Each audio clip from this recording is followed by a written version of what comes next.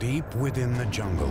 We're talking about a civilization discovered in the middle of a rainforest. Cryptic remains of a lost civilization, one that spanned a continent for more than 1,000 years. They definitely had attributes of the supernatural. They were the ancient Maya.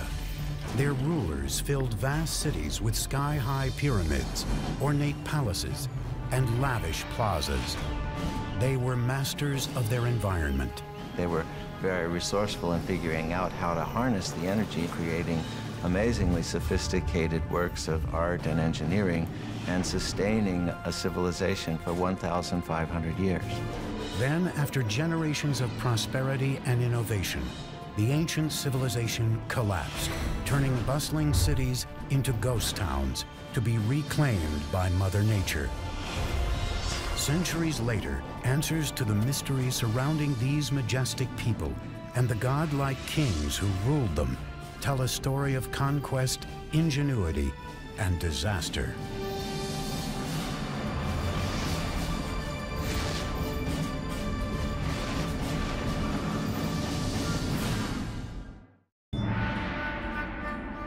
(869 AD), in the lowlands of the Guatemalan jungle, the Maya are becoming desperate. Food and clean water are dwindling. Thousands of people are starving. And malnutrition and disease are ravaging the population. The Maya no longer trust their divine rulers to appease their gods. Political turmoil plagues the kingdoms, and one by one, the great city-states are being abandoned. The ancient Maya civilization is crumbling. City after city, area after area begins to fail. Cities are abandoned, kings disappear, and what had been classic Maya culture really comes to an end. What happened to this great people? Even today, scholars are still mystified. We know that people began to disappear. The question is, how did that happen? The answer may lie in complex hieroglyphics known as the Maya Code. A hieroglyph is a complex way of conveying all the information that Maya people could think or express. And it's the only example in the Americas of a complete, complex system of writing.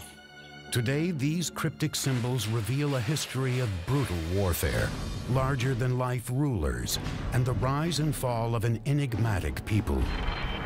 Hi, I'm Peter Weller, and I'm standing on top of this beautiful temple deep in the rainforest of southern Mexico near the border of Guatemala, and this is the heart of the civilization of the ancient Maya. For years, archaeologists believed that the ancient Maya were peacefully separated into 40 or so independent city-states, each with their own dynasty of kings.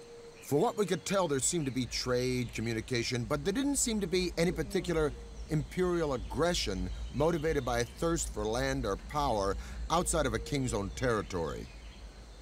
But in the last half-century, these theories are starting to fly in the face of a different story because hieroglyphs like this one, the remnants of the ancient Maya's advanced writing system, are painting a whole new picture. The touchy-feely 1960s and New Age ideas of a gentle and loving people are being fast replaced by a much more complex reality of city-states, butting heads and bloody clashes. And now we have evidence that brutal battles and human sacrifice were fundamental components of life among the ancient Maya.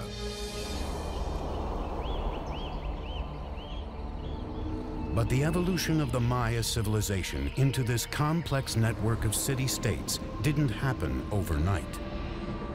The Maya came into existence probably a couple of thousand years before Christ. By 500 BC, population was on the rise, and small communities were turning into the first major Maya sites located throughout Central America. Fully organized kingdoms were ruling the region by 250 AD, with mighty rulers at the helm. They had powerful rulers. They were in competition with each other, and sometimes this competition led to war. For the Maya, it was war led by kings in the name of the gods. Maya kings were people like us, but for the Maya, they definitely had attributes of the supernatural. The price of devotion had brutal and sometimes deadly consequences. people owed a blood debt to the gods. It wasn't that they didn't regard human life or human blood highly. Quite the contrary. Human blood and human life was the most precious, the most sacred thing that could be offered to the gods in order to repay the blood debt that was incurred at creation. Bloodletting and human sacrifice dominated the king's strategic thinking. They picked allies and attacked neighbors, all with an eye on appeasing their deities and staying autonomous. Unlike Rome, in the case of the Maya, we're not dealing with one empire. Instead, we're dealing with a series of rival kingdoms. By the 3rd century AD, Maya civilization was flourishing. No one city ever succeeded in dominating all the others, but one seat of power was on the rise. Its name was Tikal. Tikal is one of the few cities that goes strong in the pre-classic period before the time of Christ, and then it just continues pretty much unabated all the way until the end of the classic period. This is a city that never really lost it. But in the 6th century, a rival power named Calakmul threatened Tikal's success. The Maya had these two great dynastic capitals, Calakmul and Tikal. Those two cities essentially locked horns. It's really Calakmul that seems to engage in this action in which they engineer alliances all the way around Tikal, essentially boxing in their enemy. It would be up to an ambitious and visionary leader to build a center of military power, one that would take on Calakmul. His name was Yakin Khan Kawil. He would construct one of the most iconic structures of the Maya, a pyramid that would stand the test of time, the Temple of the Giant Jaguar. The most valuable monument was one that took a lot of effort. So a big temple pyramid is an indication of your power, your strength, your prestige. It's a way of drawing people into your city because it shows what an awesome, powerful ruler you are. Building in semi-tropical environments with rudimentary materials was a unique challenge, especially when the goal was to build vertically using Stone Age technology. Most of the technology that we associate with big stone constructions were unknown to the Maya. They did not have beasts of burden. They didn't have metal tools. What the Maya did have was a virtually unlimited supply of malleable limestone and a great deal of manpower. Your labor was one of the things that you were required to give to the king on an annual basis. Blocks of limestone were quarried and then pushed, pulled, or carried by sheer force to the construction site. They used something that we call the tump line, and this is a rope that would pass around the forehead, and in that they could carry, literally at times, hundreds of pounds of debris. Level by level, the pyramid was built skyward. Wooden scaffolding supported the laborers and the structure as it expanded. Skilled masons shaped the limestone with stone tools and wooden mallets. Though the interior was filled with unrefined rubble, the exterior was deceivingly manicured, covered in a strong mortar known as Maya stucco, and painted red. Even though they knew of the wheel, even though they knew of metal, they elected not to make practical use of either of these things. And I think in part it was because in their worldview, something was much more valuable if a lot of human labor went into it. At nearly 150 feet, the Temple of the Giant Jaguar emerged, facing west toward the setting sun. The ancient skyscraper would command the attention of all who set foot in Tikal's Grand Plaza as a symbol of power and redemption. But Yakin Khan Kawil's engineering marvel was just the beginning. In 736, Kawil had defeated his ultimate rival, Calakmul. Then, in 743 and 744, he attacked and eviscerated two critical Calakmul allies that surrounded Tikal, El Peru to the west and Naranjo to the east. Finally, the suffocating noose that had once strangled Tikal was broken. In celebration of this, he builds a whole series of major expansions to the palace, new pyramids. And when we look at Tikal today, in many cases, we're looking at the fruits of that success. He may have even launched the construction of the tallest of Tikal's structures, Temple 4. Made of 250,000 cubic yards of stone, the massive pyramid stretched more than 210 feet, or 22 stories high, nearly as tall as the towers of the Brooklyn Bridge. It jutted far above the dense rainforest canopy, with a 180-degree view of the city. In the distance, other Maya cities were also ambitiously building toward the sky. But at this moment, with King Yakin Khan Kawil at the helm, Tikal was the unchallenged powerhouse of the Maya civilization. But Tikal was not alone.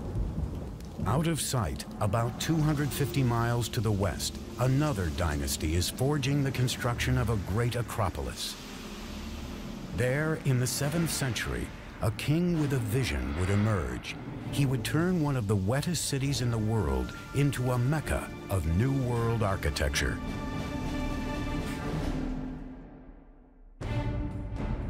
The view from the top of Temple 4 at Tikal was the backdrop for the Masasi temples in the movie Star Wars. 611 AD, on the outskirts of the Maya world in southeast Mexico, a city by the name of Palenque is on the ropes. It launches a last-ditch defense against regional powerhouse Calakmul. Palenque's forces are overwhelmed, and the king is killed with no male heir to the throne. Because Maya kings were thought to be divine lords, their lineage is key to survival. The end of a dynasty usually spelled disaster. Yet at this critical moment, one of the greatest building campaigns in Maya history was about to begin in Palenque, and the king behind it would remain unknown until the middle of the 20th century. In 1949, some of the questions regarding the mysterious dynasty of Palenque are answered when archaeologist Alberto Rusluye is excavating this 75-foot-high temple, now called the Temple of the Inscriptions. Now, I'm in pretty good shape, but those guys had headdresses and big robes, obsidian knives and swords. I thought I'm in pretty good shape, for an old guy anyway. But I don't know how they did it. And I don't know how Alberto Ruslier did it. But I still got a lot to go. And when he gets up into the sanctuary, he looks around. And he notices on the floor a row of holes covered with stone stoppers. And he figures out that these holes were made for ropes in order to pull up the slab, just like I'm on a trapdoor. So he pulls up the slab, this one exactly, and he follows a steep staircase filled with dirt and debris. He's never seen a Maya pyramid like this before, so his men start digging and digging and digging into the unknown. The wet stairs are very slippery from the moisture and time and the rain from the forest, and he finally gets down to a plateau. And he notices that the whole pathway doubles back and then continues, and he finds hidden doors, secret passageways, signs that a lot of thought and calculation went into building this structure. Finally, after 3 years, after 3 long years, he gets to the bottom of this 80-foot stairway, and there he sees a small corridor. And in the corridor is a stone box, and in the box are 6 skeletons, the remains of souls who were sacrificed to protect the person for whom this temple was built. But he still doesn't know who that person was. And then he finally sees a huge door, a massive triangular stone. So his men and he open it, and then they go in.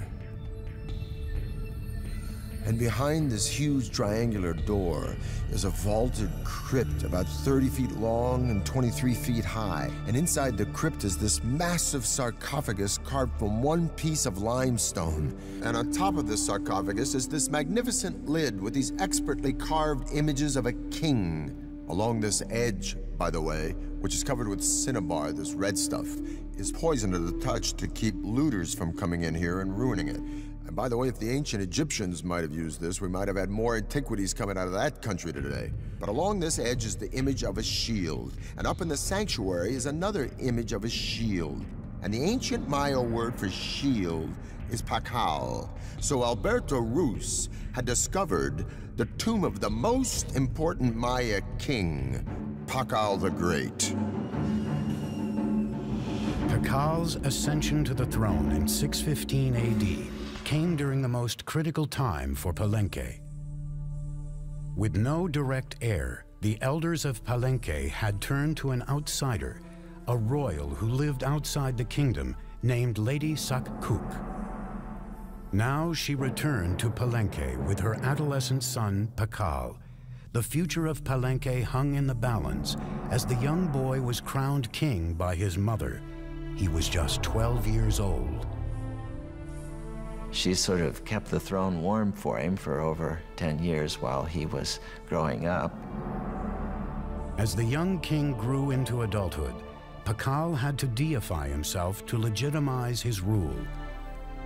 He declared his mother to be the living embodiment of the first mother, who created humans and the gods. He then was the son of a goddess, an exalted position that removed any question of his legitimacy. He was almost certainly a charismatic fellow. He had to have been. He had no power base. He had to do it almost on pure charisma and determination. As a Johnny-come-lately, as someone who needs to prove himself, he's going to be as splashy as possible, and so he constructs the most gaudy buildings imaginable. He's establishing all sorts of new architectural patterns.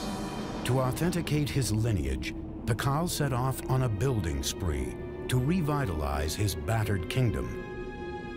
One of his first orders of business, the renovation and expansion of the royal palace, an impressive structure that sits in the heart of the main plaza. More than 70,000 square feet, the palace would become a maze of galleries, chambers, stairways, courtyards, and tunnels, and was designed to reflect his ideas of grandeur. At first, Pakal's architects, like those throughout the Maya world, employed what is called the corbelled vault to support their soaring structures. Now, this was a pretty straightforward structure where a series of lines of stones of ever-decreasing height are laid on top of each other. So it forms really a kind of inverted V shape with a row of capstones along the top. But the corbelled vault left something to be desired. This basic construction limited interior space and light and forced architects to build walls wider than even the space it enclosed. Driven by a determined king, Pakal's engineers now looked for solutions to this problem. What the Palenque designers succeeded in doing was lightening the weight. They produced sort of honeycomb structures on the top of these buildings. They could make their spans wider, area, more light could come in. These innovations reduced the stress on the load-bearing walls, creating a more open and inviting feel than the traditional Maya buildings. Over 60 years, Pakal's builders became the best in the New World. But it wasn't until the end of his rule that Pakal commissioned one of the most complex and imaginative projects ever attempted by the Maya, the Temple of the Inscriptions. The discovery of the Temple of the Inscriptions changed all our ideas about Maya pyramids. They weren't supposed to be mortuary shrines. Inside, along a stairway leading down to the tomb, engineers built a psychoduct, or hollow tube. It's a conduit that allows someone on the top of the pyramid to speak into this speaking tube, and eventually you would be able to presumably communicate directly with Pakal in his tomb. This 20-ton sarcophagus was built to last an eternity. This actually had a lid which was rolled off to one side, and there was a cavity for his body to be put, so that when he eventually did die, the door was sealed and the stairway was blocked. His architects and sculptors designed a coffin rich in symbolism, portraying the resurrection of Pakal in the afterworld. Royal scribes were ordered to draw a grid to accommodate 640 glyphs that would tell the story of Pakal's reign. Many Maya pyramids don't leave much textual record on them. The opposite is the case in the temple, the inscriptions. Everything about it, from these huge tablets on the summit to the information inside, proclaims that this is the final resting place of the founder of one of the great Maya dynasties. In 683, during Pakal's 68th year as king, the 12-year-old boy who grew to be one of the great Maya rulers died at the age of 80. He was covered in red cinnabar and adorned in lavish jewelry. A jade mask was placed over his face. Though the legacy of Pakal the Great would be hard to match, his son had been waiting on the sidelines for nearly 50 years. With the clock ticking, he would launch a series of building projects harnessing the laws of physics and Mother Nature. In 1985, Pakal's burial mask was stolen from a museum in Mexico. Fortunately, 4 years later, the mask was recovered. 684 AD. The mighty King Pakal has engineered Palenque to be one of the finest Maya capitals ever known. After 68 years on the throne, his body is buried in a tomb that rivals those built for the Egyptian pharaohs. Now it is up to his son to build upon his father's legacy and cement his own reign. His name was Khan Balam. Pakal was the founder of a dynasty, but his son was a great consolidator. He was someone that was going to make sure that that dynasty would continue. The 48-year-old king immediately threw himself into an ambitious three-pyramid complex that would stand as his own monument for the ages.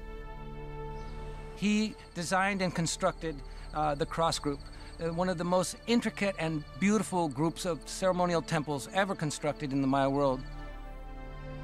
These are his memorial, and they tower above the palace. They look down on the works of his father, and in some ways, I think they represent a statement of individuality, that he himself is going to leave his imprint on the city, just as his father did. He ordered his engineers to build three intricate structures: the Temple of the Cross, the Temple of the Foliated Cross, and the Temple of the Sun. Khan Balam's engineers would take a giant leap forward, using sophisticated geometric calculations unsurpassed anywhere in the world, based on the Maya's creation of a complete number system. One of the many ways in which the Maya were ahead of their time was in their creation of what we would refer to as zero. With a simple combination of a shell which represented zero or completion, and then a dot, number one, and then a 5. By just placing them in different positions, they were able to multiply, and reach incredible numbers. The Greeks and Romans were tremendous engineers, theologians, historians, and so forth, but were very limited by their mathematical system because they didn't have a zero. So here you have the irony that they were able to produce great public works, philosophy, and whatnot, but were really pretty lousy mathematicians compared to the Maya. Khan Balam's engineers' advanced mathematical observations may have included the discovery of proportions like the square roots of rectangles and something called the golden mean, a naturally occurring proportion that can be seen in animals, nature, and even the human body as 1 to 1.618. Measure a person from his head to his belly button, and then from his belly button to his feet, you get a proportion very close to 1 to 1.618, the golden mean. Some scholars believe this proportion has been appearing in structures for thousands of years at places like the pyramids of Giza in Egypt and the Parthenon in Greece. Da Vinci's Vitruvian Man is a study of this proportion, and some even say he painted the Mona Lisa using this ratio in her features. With nothing more than some sticks and a cord, Khan Balaam's engineers may have been able to measure the square roots of rectangles. In the Temple of the Cross, these shapes would be used to mark the two main piers of the facade, the width of the medial doorway and the interior walls. The golden ratio can be seen in the rear chambers and the base of the structure, with the side wall as 1 and the back wall as 1.618. By using repeated squares and natural proportions in the Temple of the Cross, a beautifully calculated floor plan took shape, full of geometry, mythological history, and a king's own legacy. But not all engineering in Palenque was done with an eye on the afterlife. Palenque's engineers also had to focus on more practical needs. One of the names of Palenque is La Camha, which means place of great waters. We have 4 rivers running through Palenque year-round. We have dozens of springs. We have water everywhere. These riches came with challenges. Palenque was surrounded by steep hills, natural springs and creeks that carved their way through the base of the site, leaving only bits and pieces of flat, water-free land for building. Unlike most Maya cities, the problem facing Palenque wasn't how to store water for the dry season, it was how to deal with an overabundance of water. As you can see, everything is green here, it rains every day. So to meet this challenge, the city planners devised a unique way of diverting the pre-existing streams by building subterranean aqueducts that would channel the water underground, thus saving more land on top for cultivation. These tunnels were lined with limestone and they were covered with our old friend from Egypt and Greece, the corbelled vault. Series of protruding stones, one on top of the other, formed sort of an arch overhead. Now these ceilings were so sturdy, they could support the massive weight of Palenque's giant plazas overhead. So the people were walking along with the water rushing underneath them, being diverted away from the city, just like it is where I live today in New York City. What's even more impressive is that there are signs that Maya engineers may have figured out a way to create water pressure. They built water tunnels that ran through the rugged terrain into the city, often directed uphill. As they got closer to the main structures, the pipes got incrementally smaller. Like Roman fountains, the water pressure gained momentum as it coursed through increasingly narrower tunnels, eventually allowing for running water throughout Palenque's buildings. We have beautiful systems of sweat baths and swimming pools and aqueduct. In its day, it would have rivaled any of the Roman aqueduct systems. We don't see this use of water pressure anywhere else, and it doesn't appear again until the Spanish bring the technologies with them. Together, Khan Balaam and his father Pakal ruled Palenque for nearly 100 years, pushing Maya engineering to a level never seen before. The future seemed bright for this city on the rise. But its years of glory are about to come to a sudden end. Something is happening in the Maya world that will cause the classic city-states to implode. The Maya had developed the concept of zero by the 4th century AD, but the Europeans wouldn't understand the concept until 800 years later. By the 8th century, Palenque, Tikal, and the other kingdoms of the Maya world were expanding across the continent. Tall pyramids, unparalleled city planning, and sumptuous royal palaces advertised the glory of the great kings. Then, suddenly, these cities began to unravel, one after another. Royal sculptors stopped carving their monuments with historical information, and kings halted their construction projects. Maya civilization had plunged into darkness. It's not that the entire Maya lowlands is abandoned overnight. It's that, one kingdom falls here and another one 10 years later falls over here, then another one over here. The causes of the Maya collapse remains a great debate among scholars. We're really talking about a society that was pushing itself to the limits. There is no one single explanation for this implosion, but scholars seem to believe that environmental catastrophe led to a full-blown meltdown for the Maya civilization. The soil no longer produced crops, thus lack of food and polluted water produced malnutrition and disease. The Maya could no longer count on their kings to intercede with their gods because their great society was in a death spiral, and their kings, so long counted on for guidance and prosperity, were powerless to stop it. So sadly, but slowly and surely, the people voted with their feet, and the ancient Maya left their beautiful cities forever. There were no signs of mass graves. They did not vanish.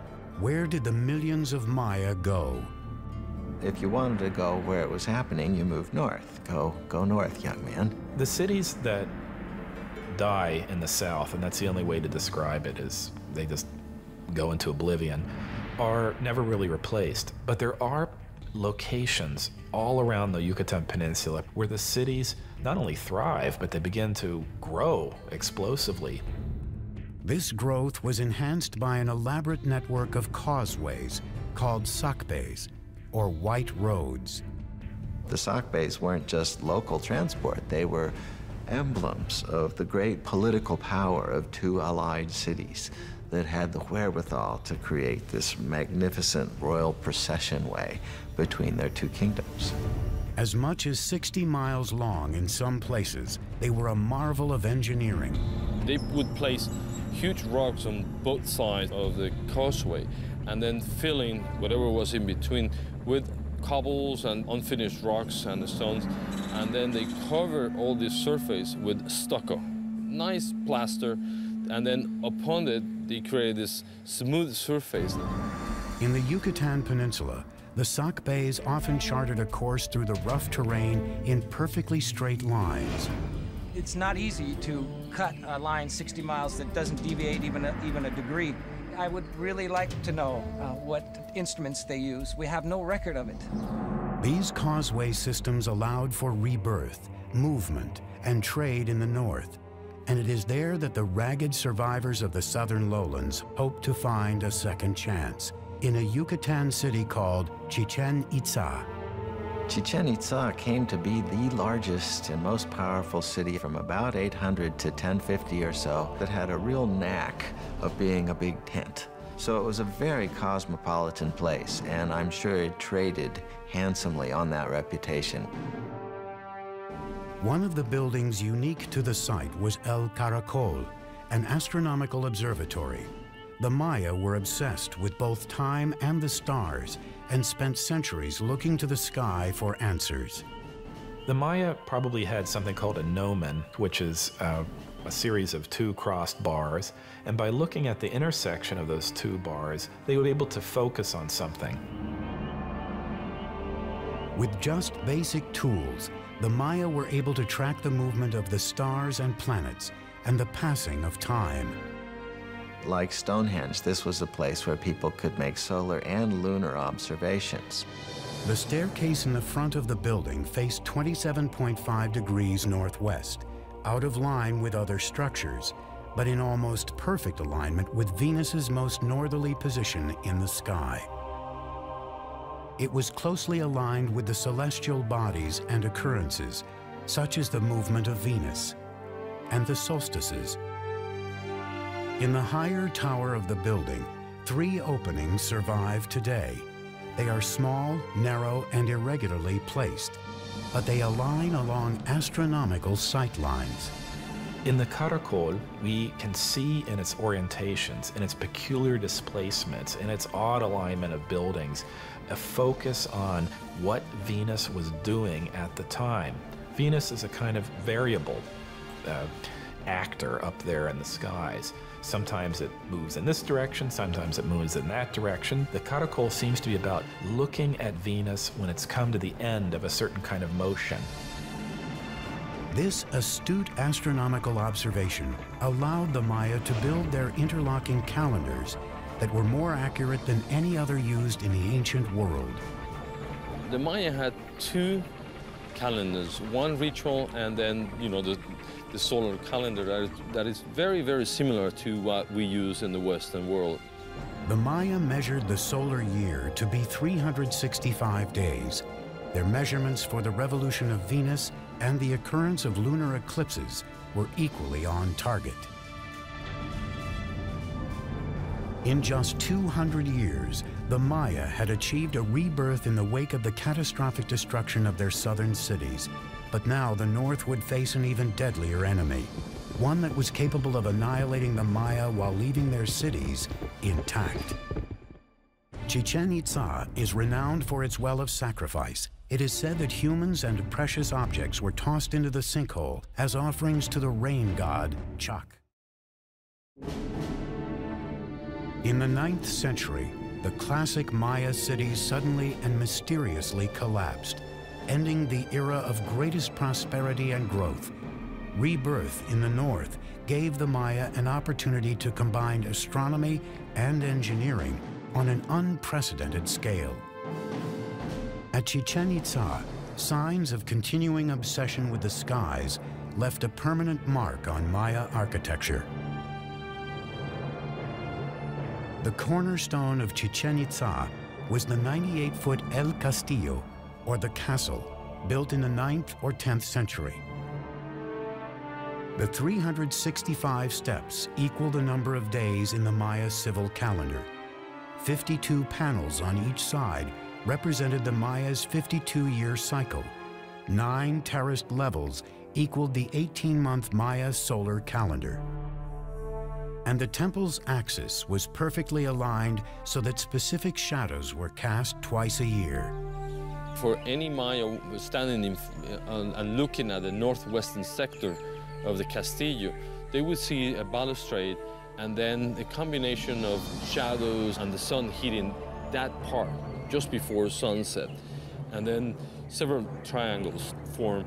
And then at the very bottom of this balustrade, you have a nice carved serpent head, a snake coming down from heaven. And that is indicating the arrival of the rainy season. The Maya saw this phenomenon as a manifestation of the deity Kukulkan, the feathered serpent. The Mayas were able to actually record, the equinox. That day in the year where night and day, last the same. Every year, March 21st, you see the descent of Kukulkan. Surrounding El Castillo, the civic buildings took on a new characteristic: spaciousness, with a broad open plaza, temples, marketplaces, a ball court, and colonnades. So the colony hall not only housed the feasting events, but maybe individuals were brought into the plaza. The general public was probably invited, depending on the occasions, to come to the plaza and witness the arrival of this, traders, the merchants. Greek or Roman in appearance, these round columns were used as a new type of structural support and were an architectural first in the Maya world. The benefit of a column is that it allows you to create flat roofs. You're not investing all of your energy in creating stone buildings that are going to be containing corbel vaults, which may or may not collapse. The columns were simple in design. Round drums were placed one on top of the other, filled with rubble in between. A square section was placed at the top, and then flat rooftops made of stucco and wood were added to form expansive covered interiors. It involves people more openly in the life of the building and of what's happening within it than would have been possible with Maya pyramids of the full classic period. Those pyramids are mostly about exclusivity. It's about showing a space, holding it up high, but allowing very, very few people to look into it. The open column structures are much more inviting. But the welcoming atmosphere didn't last long. After more than 200 years of domination over the Yucatan, Chichen Itza suffered a fate similar to its neighbors in the south. It mysteriously collapsed. When the Spanish arrived on the shores of the Yucatan Peninsula in 1517, every large cosmopolitan center of the Maya world had been abandoned.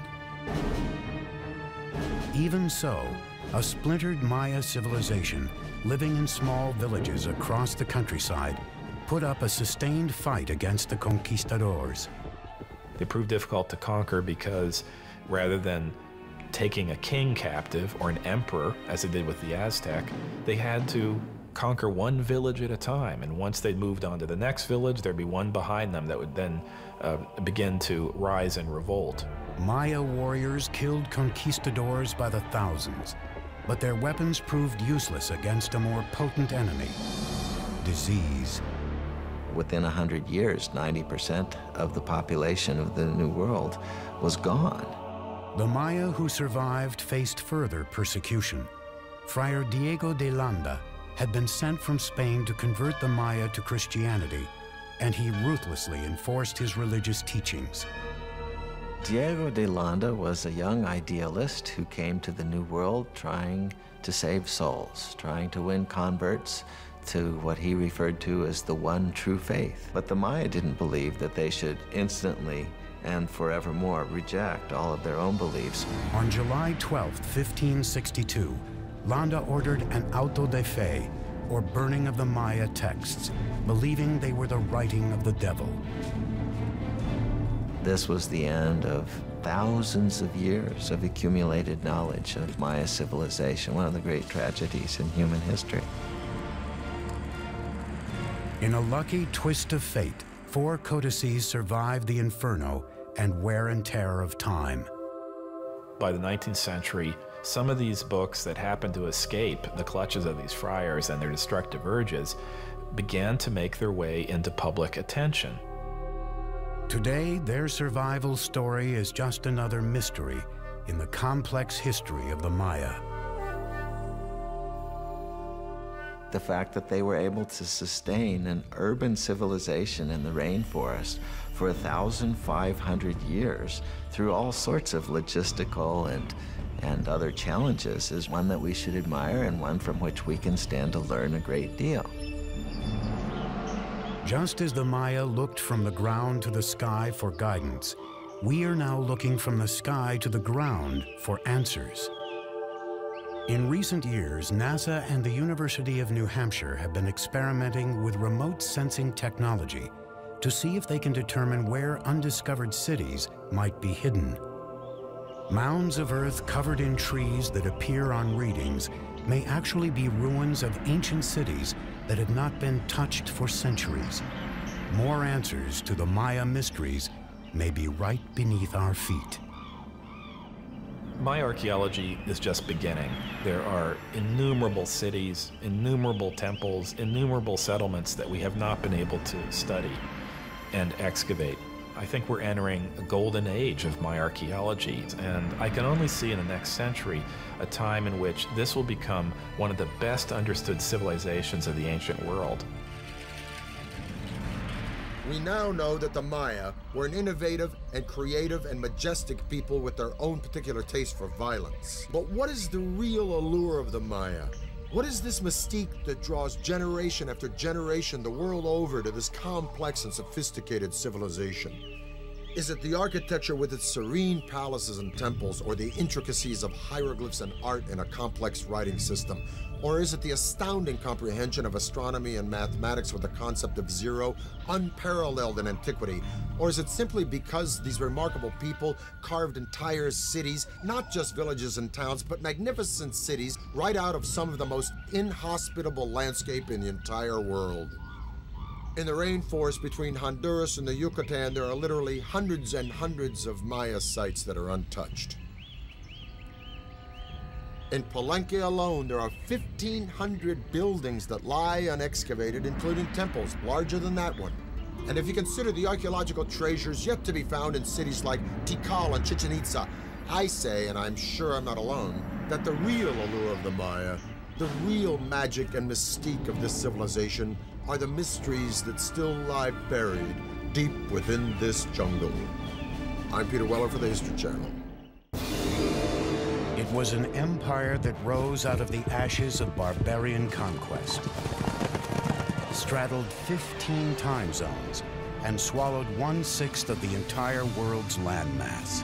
The first thing to deal with is just this enormous size. Fueled by 400 years of chaos, the Russian Empire was forged by a lion's den of larger-than-life czars, whose tyrannical designs were as colossal as the country itself.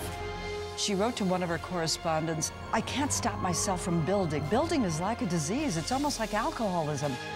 These visionaries would drive Russia's rise to greatness, adapting foreign technologies to seize power, capture territory, and engineer an empire.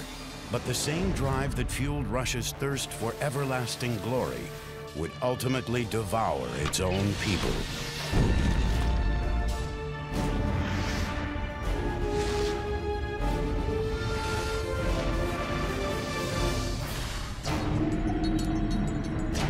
(1480), Moscow. An up-and-coming Russian leader is making an unprecedented play for power. His name is Ivan III. For centuries, his people have been under the thumb of Eurasia's most brutal conquerors, a Mongol sect called the Tatars. But now, Ivan III would gamble everything to take them down. In one move, he tears up the pact, binding him to the Tatars, and declares Russia his. In the balance hangs the future of the Russian people. If Ivan loses, it means his life. If he wins, Russia will become the land of the czars. Hello, I'm Peter Weller. Some say the history of Russia is a history of its great cities. Now, what we think of as Russia today actually began in the 9th century when a very diverse people started to coalesce around a single dominant clan called the Kievan Rus. The Kievan Rus were from the Ukraine, but they migrated here to a very forested area around many rivers and lakes and started a small trading hamlet called Novgorod, meaning new city. Oral tradition tells us that life in Novgorod was so chaotic and so tumultuous that the people actually invited a Viking warrior named Rurik from across the Baltic Sea to come here and establish order. In Novgorod, the Kievan Rus flourished. They borrowed the religion and building technology of their neighbors, the Byzantines, to build new cities and towns as the population spread. One of these outposts, located in the fertile heart of Western Russia, was called Moscow. Moscow, whose date of founding is officially given as 1147, was a small, essentially log fort on a river by the name of Moscow, Moskva. As their cities developed, the Kievan Rus became known as Russians. But with no unified ruler or defenses, Russian cities were prime targets for invasion by the era's most aggressive conquerors, the Tatars. 1237, the Tatars charged across the Volga River with 120,000 riders. The early Russians were no match for this seasoned militia. For nearly 24 months, the Tatars devastated Russia. But for the rulers of Moscow, the invasion was an opportunity to buy favor with the invaders and rebuild better than before. Moscow's rise, it started in the 14th century, very clever, cunning, ruthless politics on the part of the Grand Princes of Moscow, who managed to ingratiate themselves with the Tatar masters and achieve the ability to collect taxes from the other Russian principalities. Under the protection of the Tatars, Moscow began to bleed its Russian brothers dry, swallowing up neighboring territories to form a single Muscovite state. But its leaders were still forced to pay off their hated Tatar overlords. All that would change in 1462 with Ivan III. Ivan came to power determined to end Tatar domination of Russia. He takes the title Grand Prince of all Russia and begins to plot an overthrow of the Tatars. Ivan, I think, had all of the characteristics he needed to be a good and successful Tsar and to earn the title the Great. He was ambitious, he was opportunistic, he was ruthless, he was smart. The new Tsar would hit the ground running. He marries into the empire that had given Russia its religion and architecture, Byzantium. With this alliance in place, Ivan adopts the Byzantine symbol of the two-headed eagle and declares Russia the Third Rome. Then in 1472, he begins to lay down his engineering legacy. He commissions a new cathedral to be built as an unmistakable sign that Russia was now a force to be reckoned with. Workers began construction on the massive project in the early 1470s. But Mother Nature had other ideas.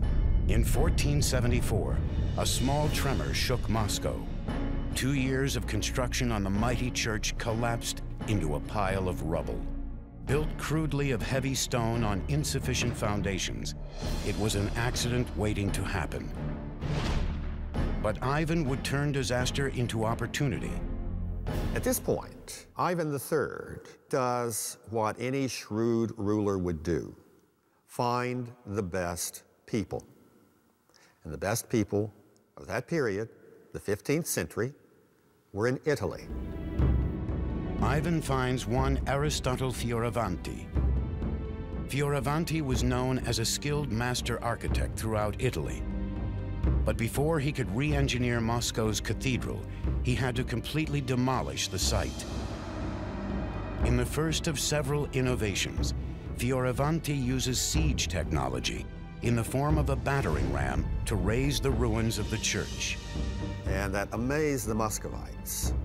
What they'd taken months to erect unsuccessfully, he was able to batter down in 3 weeks. Fioravanti then got to work building the cathedral. Today we know it as the Cathedral of the Assumption. He began by using ancient Russian limestone churches as his model, but infused the construction with Western building technology. The result revolutionized Russian architecture. We start with the foundation. Instead of the rubble-filled trench, which was typical of early medieval Russian building, he cleared the trench and put large oak pilings, which are much more stable means of supporting the building, so that the building doesn't later crack or deform in ways that will lead it to ultimately collapse. From there, Fioravanti's innovations expanded. Instead of using stacked pieces of limestone poorly mortared together, he arranges his limestone blocks in an interlocking bond to make them more stable. With his walls completed, he next turns to the delicate and dangerous operation of building the heavy vaulted ceilings. When you begin to vault the roof, there's an enormous amount of weight coming down on those walls. So the third element that he introduced was iron tie rods. Well, they were just iron rods that were inserted in the masonry and extended across at the level of the vaulting. It serves as an additional form of support. It ties the structure together. Last, instead of building the church's rounded cupolas and drums in heavy stone, he introduced the use of lighter and sturdier brick, teaching his Russian builders how to fire and lay this new material. So that from the pilings to the wall bonding, to the tie rods, to the upper structure, Fioravanti used a new set of techniques which had been mastered in Italy, but put them within the context of Russian symbols. The finished cathedral stood over 150 feet tall. It was a stunning and imposing edifice. With his symbol of power in place, Ivan was now ready to challenge the Tatars. Their response is quick. They raise a massive army and charge Moscow. Ivan raises his own force, and the two sides clash at the Ugra River, 300 miles west of Moscow. After months of standoff, the Russians finally overrun the Tatars. Ivan had successfully vanquished the oppressors who had subjugated the Russians for nearly 3 centuries. And with his legacy cemented in mighty monuments of brick and stone, Ivan III becomes Ivan the Great. By the time of his death in 1505, Ivan had created an independent Russia, but he had not yet created an empire. That distinction would belong to another Ivan, whose absolute authority and inhuman cruelty would earn him the title Ivan the Terrible. In 1472, Ivan III married Sophia Paleologus, the niece of the last emperor of Byzantium. Pope Paul II arranged their marriage. At the end of Ivan the Great's reign in 1505, he had freed the Russian people from subservience to the Tatars and tripled Moscow's territory. In other words, it went from 15,000 square miles to 45,000 square miles, which was an enormous accomplishment in itself, and that would earn him the title the Great. But the Tatars were still a problem. Although they had retreated from Moscow, their capital, Kazan, stood in the way of Russia's expansion east. It would take the dark determination of Ivan III's grandson to rid Russia of the Tatars and transform it into an empire. He would become known as Ivan the Terrible. I think the greatest single period of expansion was under Ivan the Terrible. The Muscovite Tsardom encompassed the Volga, the Ural regions, and then eventually all of Siberia. This great emperor would start out as a deeply troubled young man. Ivan's father died when he was a child, leaving him witness to a brutal struggle for power involving torture, execution, and murder. These atrocities would scar Ivan for life. Ivan the Terrible's traumatic background as a child, I think, produced an Ivan who was terrible. Even as a young child, he tortured animals. He seemed to be cruel and sadistic. By the time he came to power in 1547, he was convinced that he was personally anointed by God to rule Russia. He was the first Russian ruler to have himself crowned formally as Tsar. And Tsar is simply a Russian derivative of Caesar. It's an imperial title. As Tsar, Ivan found the perfect outlet for his fierce and ruthless intellect by launching Russia's first modern offensive called the Siege of Kazan. Ivan first created a new army of nearly 150,000 men, including artillery and engineering units trained in the latest siege tactics from Europe. His engineers adapted these foreign teachings to suit Russian warfare. In a first for Russian engineering, they designed a portable structure to defend Russian troops on Eurasia's exposed plains. It was called the Gulai-Gorod. This was actually a movable fortress. Gulai-Gorod consisted of wooden screens or wooden boards. These shields were assembled in varying patterns to defend infantry gunners called streltsy, the Russian word for shooter. Russian infantry stood inside these movable fortress and used guns, used cannons against the cavalry. And another way to use it was against the besieged city like Kazan. August 23, 1552, with his army assembled and equipped, Ivan begins fighting his way to Kazan. It was done very ingeniously as the Russians moved up and would very quickly erect prefabricated log fortresses as they inched ever closer to Kazan. In other words, tightening the noose around the city. Once entrenched outside the city, Ivan's troops unleashed a relentless assault, rolling in 30-foot-high Gulai-Gorods to fire a barrage of artillery over the fortress walls. They killed many defenders in the streets of the city using these movable towers.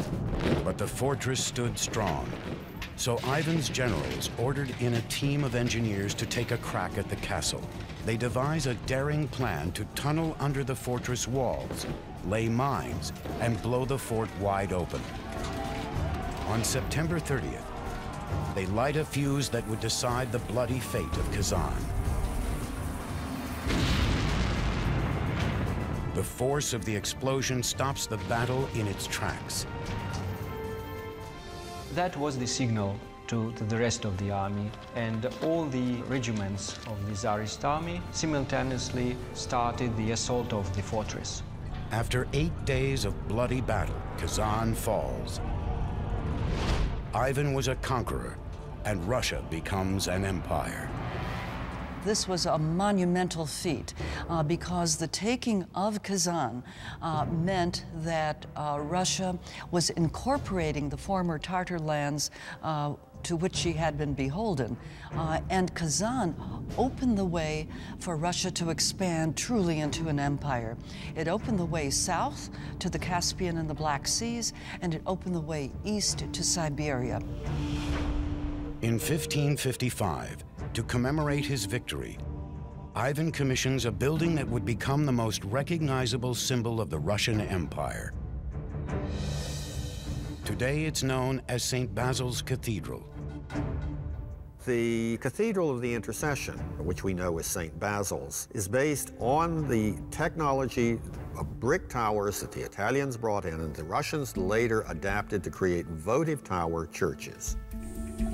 Constructed almost entirely of brick, the cathedral was actually 8 churches in one. It was laid out in a geometric pattern, with each church circling a central tower, symbolizing the 8 days of the siege of Kazan. In the 1580s, the cathedral's most distinctive feature was added. The onion dome takes its form, its image from that flare that occurs at its base. It rests on a cylinder called a drum, and from that cylinder, the top of that cylinder, it flares out very sharply, rises up, and then culminates in a peak. That is the onion dome.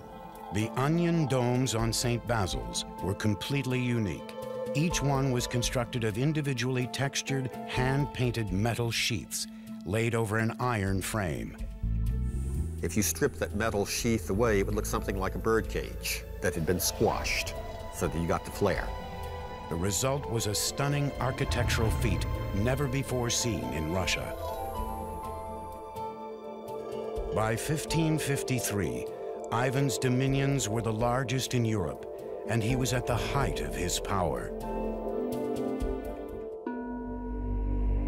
But his deepening paranoia and iron grip on the jugular of the nation were slowly strangling his empire.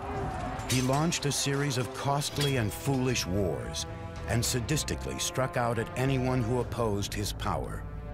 The flames of Ivan's insanity were consuming his own people.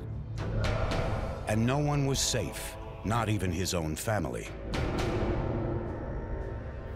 Another reason Ivan IV could be called the Terrible is probably the finale of his reign when he murdered his son, who was trying to protect his pregnant wife from Ivan's rage. Ivan had beaten the woman so severely that she miscarried. When his son confronted him, Ivan turned on him too. In a blinding rage, he struck out, killing him instantly. With one swift move, Ivan had destroyed his own line of succession. By the time of his death in 1584, the empire was in a shambles.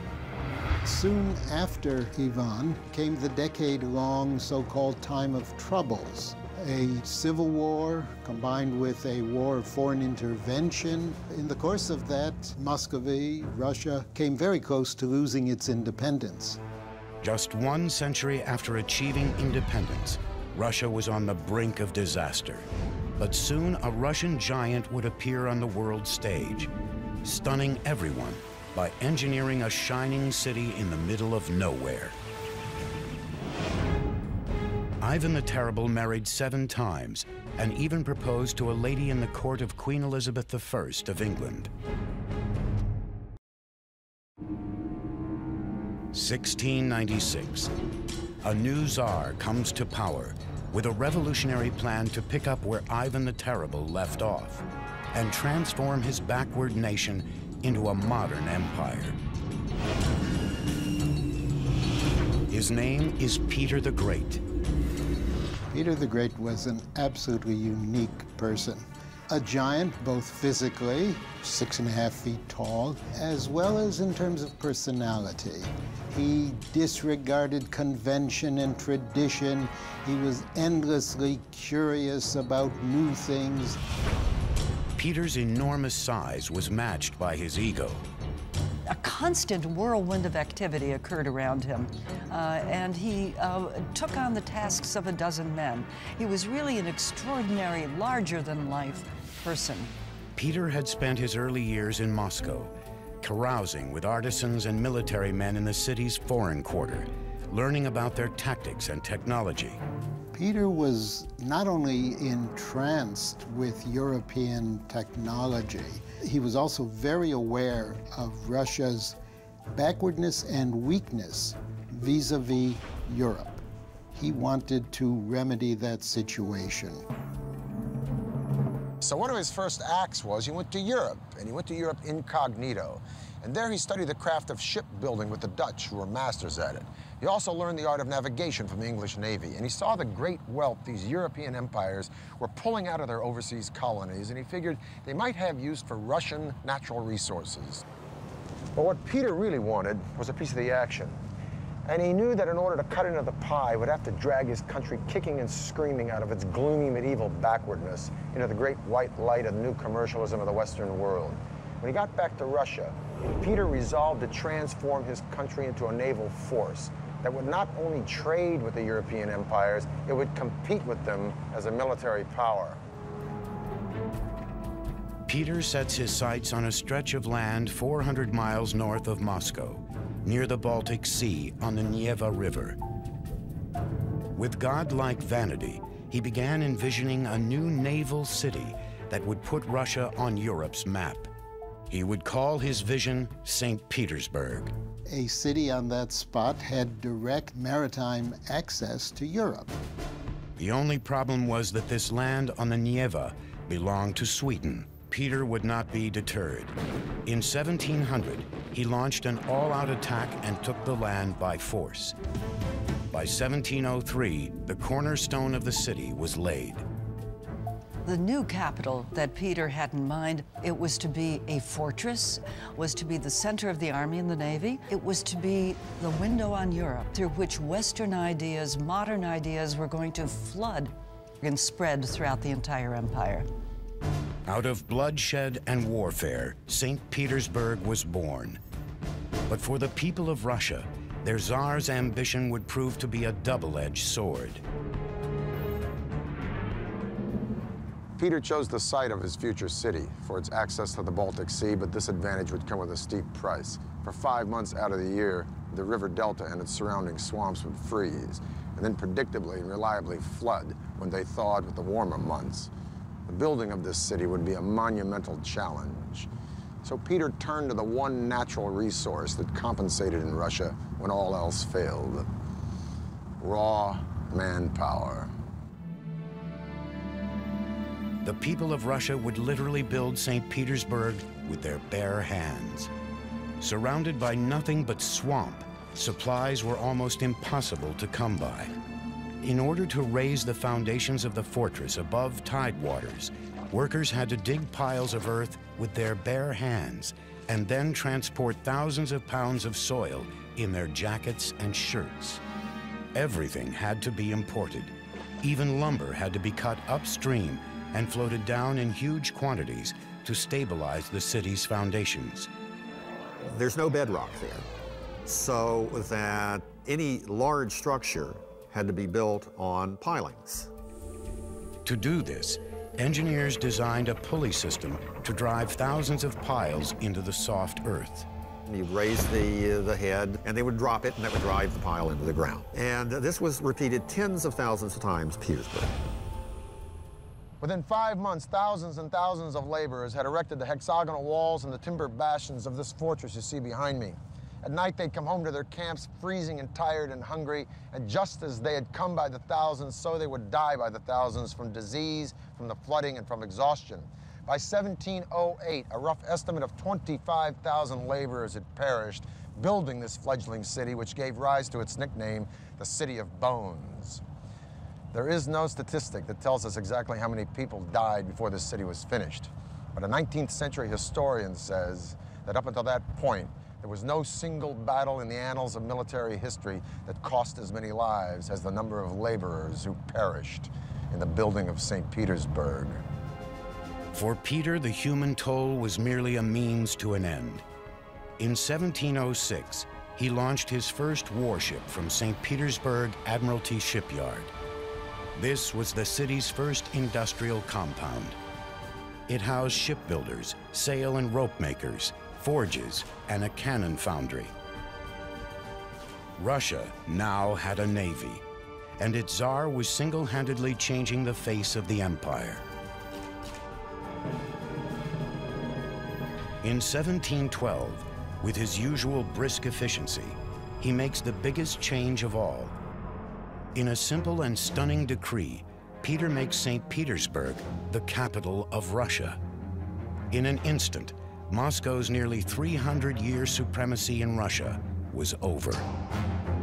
The citizens of Moscow were stunned. Many Russians reacted to Peter as though he were an alien from outer space. They didn't understand him.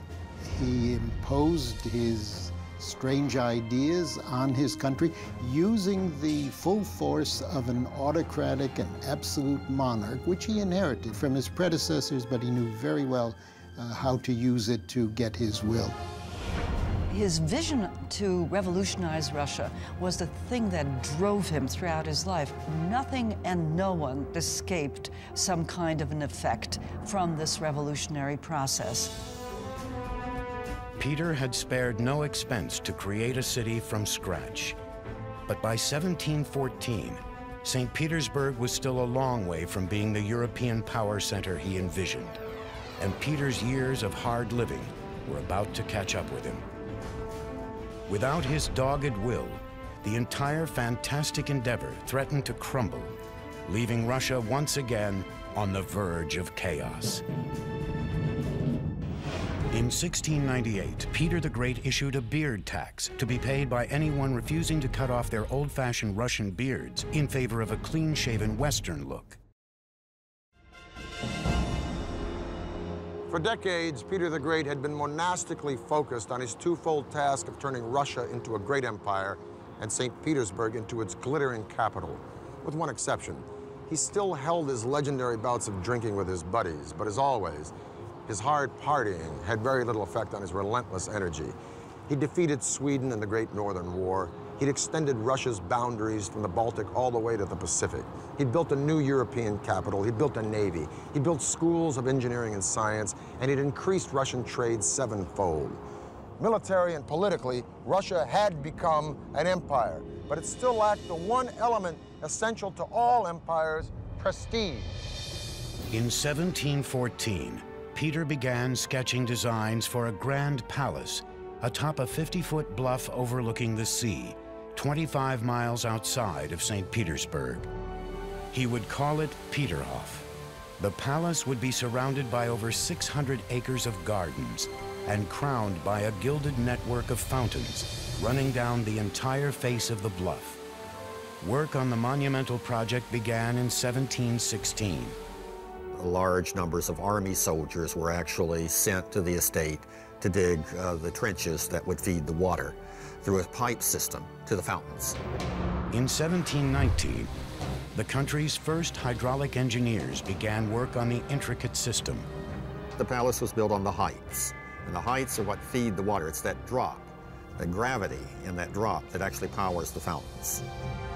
Using the natural slope of the terrain and water from nearby springs, workers constructed a 14-mile gravity-fed system. The water was stored in upper reservoirs. In a flash, it was released to shoot through wooden pipes down a 50-foot cascade to the fountain's centerpiece. The speeding water accumulated enough force to shoot 65 feet into the air. The result was breathtaking. The fountains were so spectacular, they were dubbed Russia's Versailles. But Peter didn't have much time to enjoy his showpiece. In 1725, after wading into freezing water to save a drowning sailor, the great Peter took ill and died. By the end of his reign, Peter had taken Russia from a backward, isolated country to a state-of-the-art empire. But the job was far from done. It would be the ambitious and tenacious German wife of Peter's grandson who would complete St. Petersburg's transformation from a naval fort to the glittering capital we recognize today. Her name was Catherine the Great. Catherine comes to power in the year 1762 by overthrowing her husband, who had been the Russian emperor for only 6 months. And she was able to quite easily topple him. With her power secure, Catherine picks up where Peter the Great left off, transforming Russia into a world power. As a foreigner, as a European, she virtually completed the process of Europeanization, which Peter the Great had begun at the beginning of the century.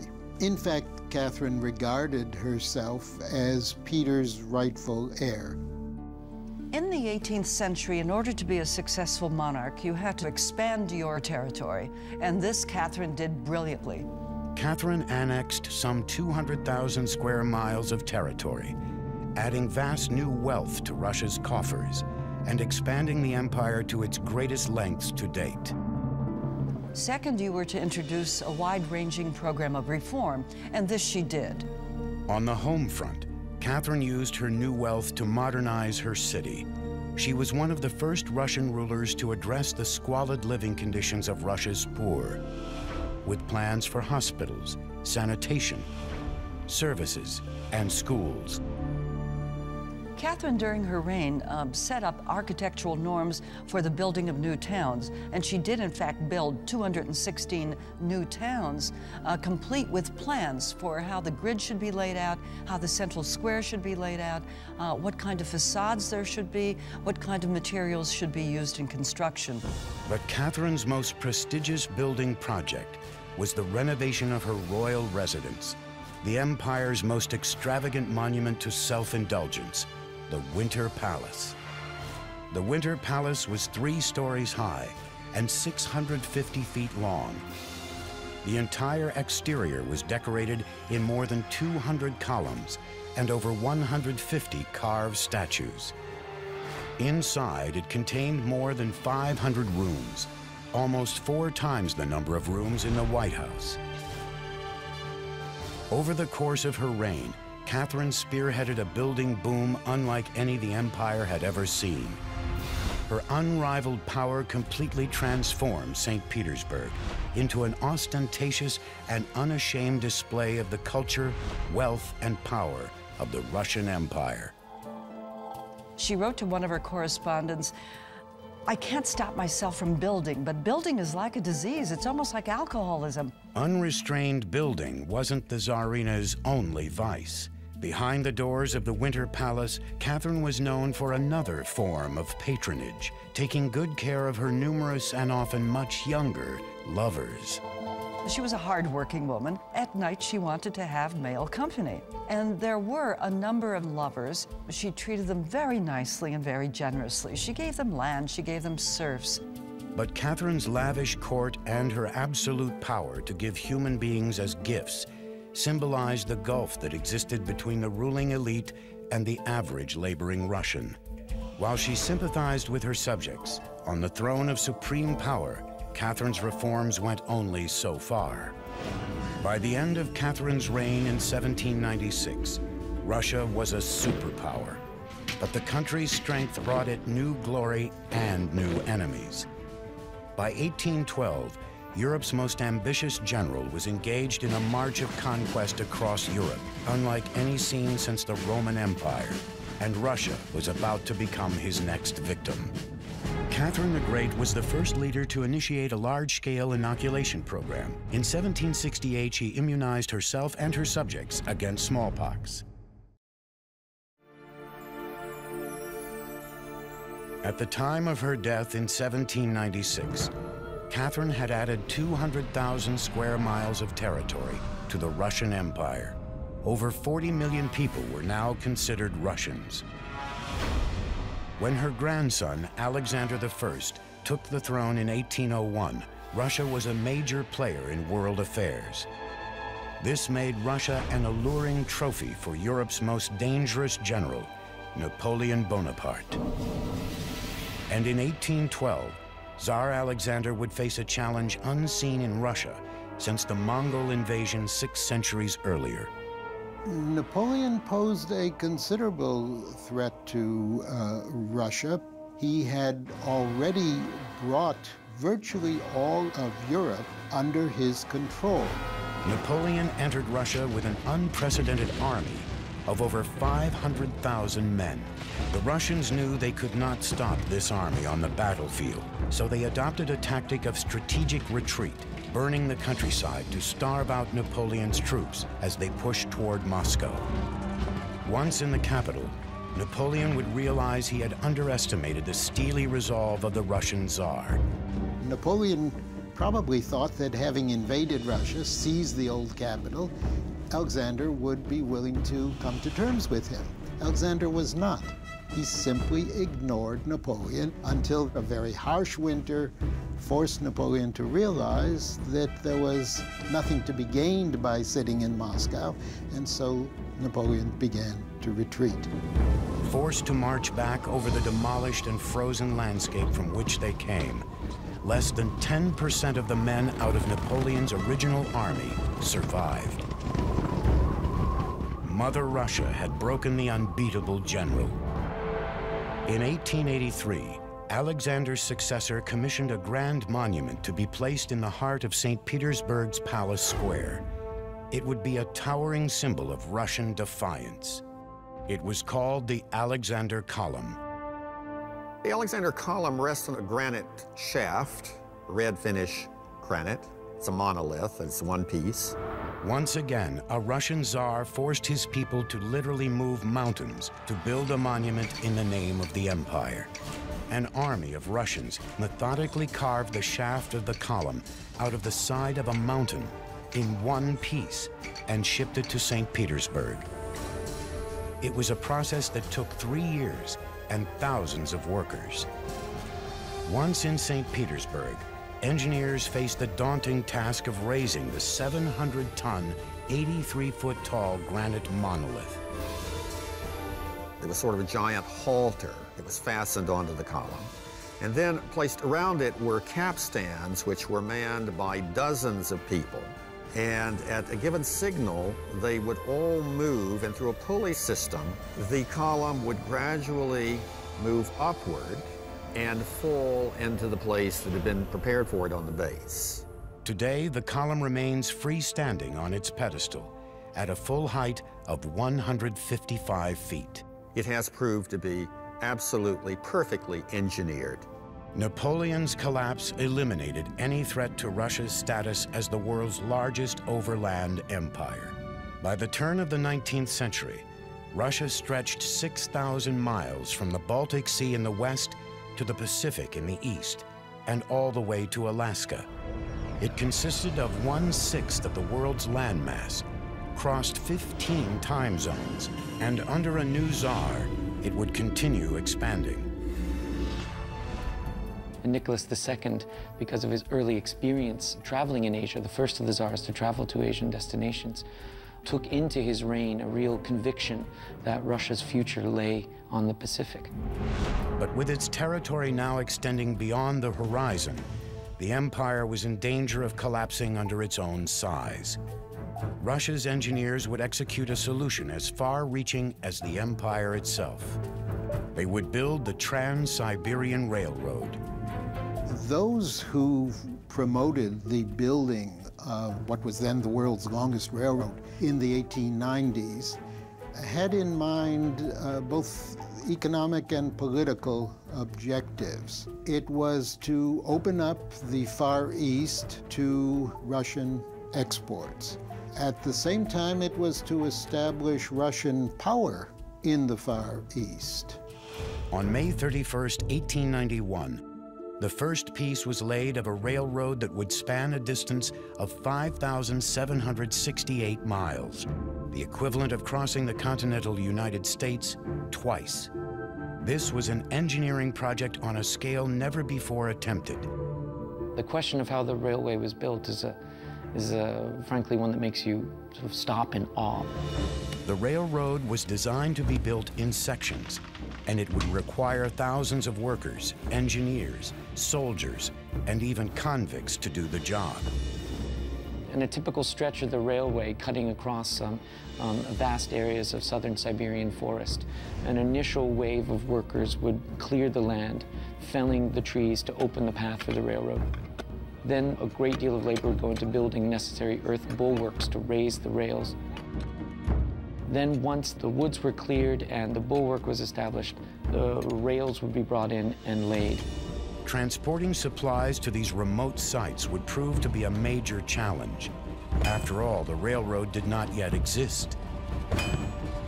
Tracks had to be laid piecemeal so that workers could use the emerging railroad to transport steel from the west and continue building section by section. And this process was repeated week after week, month after month, over all the years of the late imperial period. The endless toil broke the backs of Russia's workers. It was a very hard job to take, very hard job to take. I mean, you got to conjure an image of isolated wilderness that was transformed into rough and ready workers' camps, with workers camped out under tents or in some cases in earthen dugouts, working for months at a time on stretches of track with relatively limited supplies in the winter, subject to extremely cold temperatures in the summer, to the terrific heat of Russia's continental climate. By 1904, the core railroad was complete. Russia had a lifeline to the east and was free to pursue its next object of conquest, Asia. The problem, of course, was that this put Russia into direct conflict with Japan, which had very similar political and economic objectives. This conflict of objectives led to war between Russia and Japan. In 1905, Russia went to war and suffered a humiliating defeat at the hands of the Japanese. Back at home, the loss fanned the flames of growing resentment toward the Tsar. Then in 1914, the Tsar led his country into yet another war, one that would starve, ravage, and utterly decimate the population. World War I. After centuries of building the world's largest empire with blood, the Russian Tsar was now pushing his people to their breaking point. On March 15, 1917, the people revolted. Tsar Nicholas II was removed from power. The nearly 500-year reign of the Russian Tsars had been destroyed. The key factor in the disintegration of the Russian Empire in 1917-18 was the collapse of the Tsarist regime, because it was the emperor who really provided the glue that held the empire together. The Tsars had used their power to build breathtaking cathedrals, whole cities from swamps, railroads that crossed a continent, and sumptuous palaces that remain unrivaled in their opulence. The history of the Russian Empire can be read as an enormous achievement. At the same time, that achievement came at important costs. In many respects, the empire was built on the backs of ordinary Russians. In late 1917, the Tsar's achievements would be rewritten by a new regime, one determined to level the playing field for Russia's poor. As the mighty empire grew, it would consume more and more of its own to build a palatial playground for the rich and an industrial hell for the rest. By the beginning of the 20th century, Russia's overworked and illiterate poor had had it. Broken by world war, incited by radicals, these people would rise up to demolish the Russia they had suffered for in a fiery revolution that would replace one colossal empire with another. I'm Peter Weller for the History Channel. England, once dominated by Roman conquerors, this tiny island nation rose to become one of the largest and most powerful empires in history. Its reach stretched around the globe, spanning every continent. It was unimaginably large. Technology, innovation, ambition, these were the tools that built this massive empire and produced the formidable British Navy, a powerhouse that dominated the world's oceans. The Royal Navy is like the Microsoft of the global system in the 18th and 19th century. They are everywhere. The British Empire constructed massive symbols of dominance that still invoke awe today.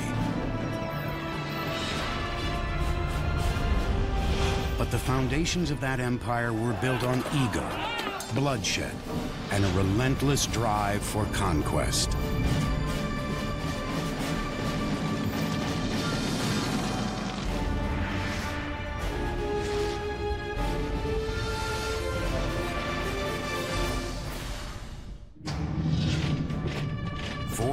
AD, the most powerful empire the world had ever known, is under attack. At the far edges of the British Isles, the once mighty Roman legions march toward the coast in full retreat. They leave in their wake a military and political void.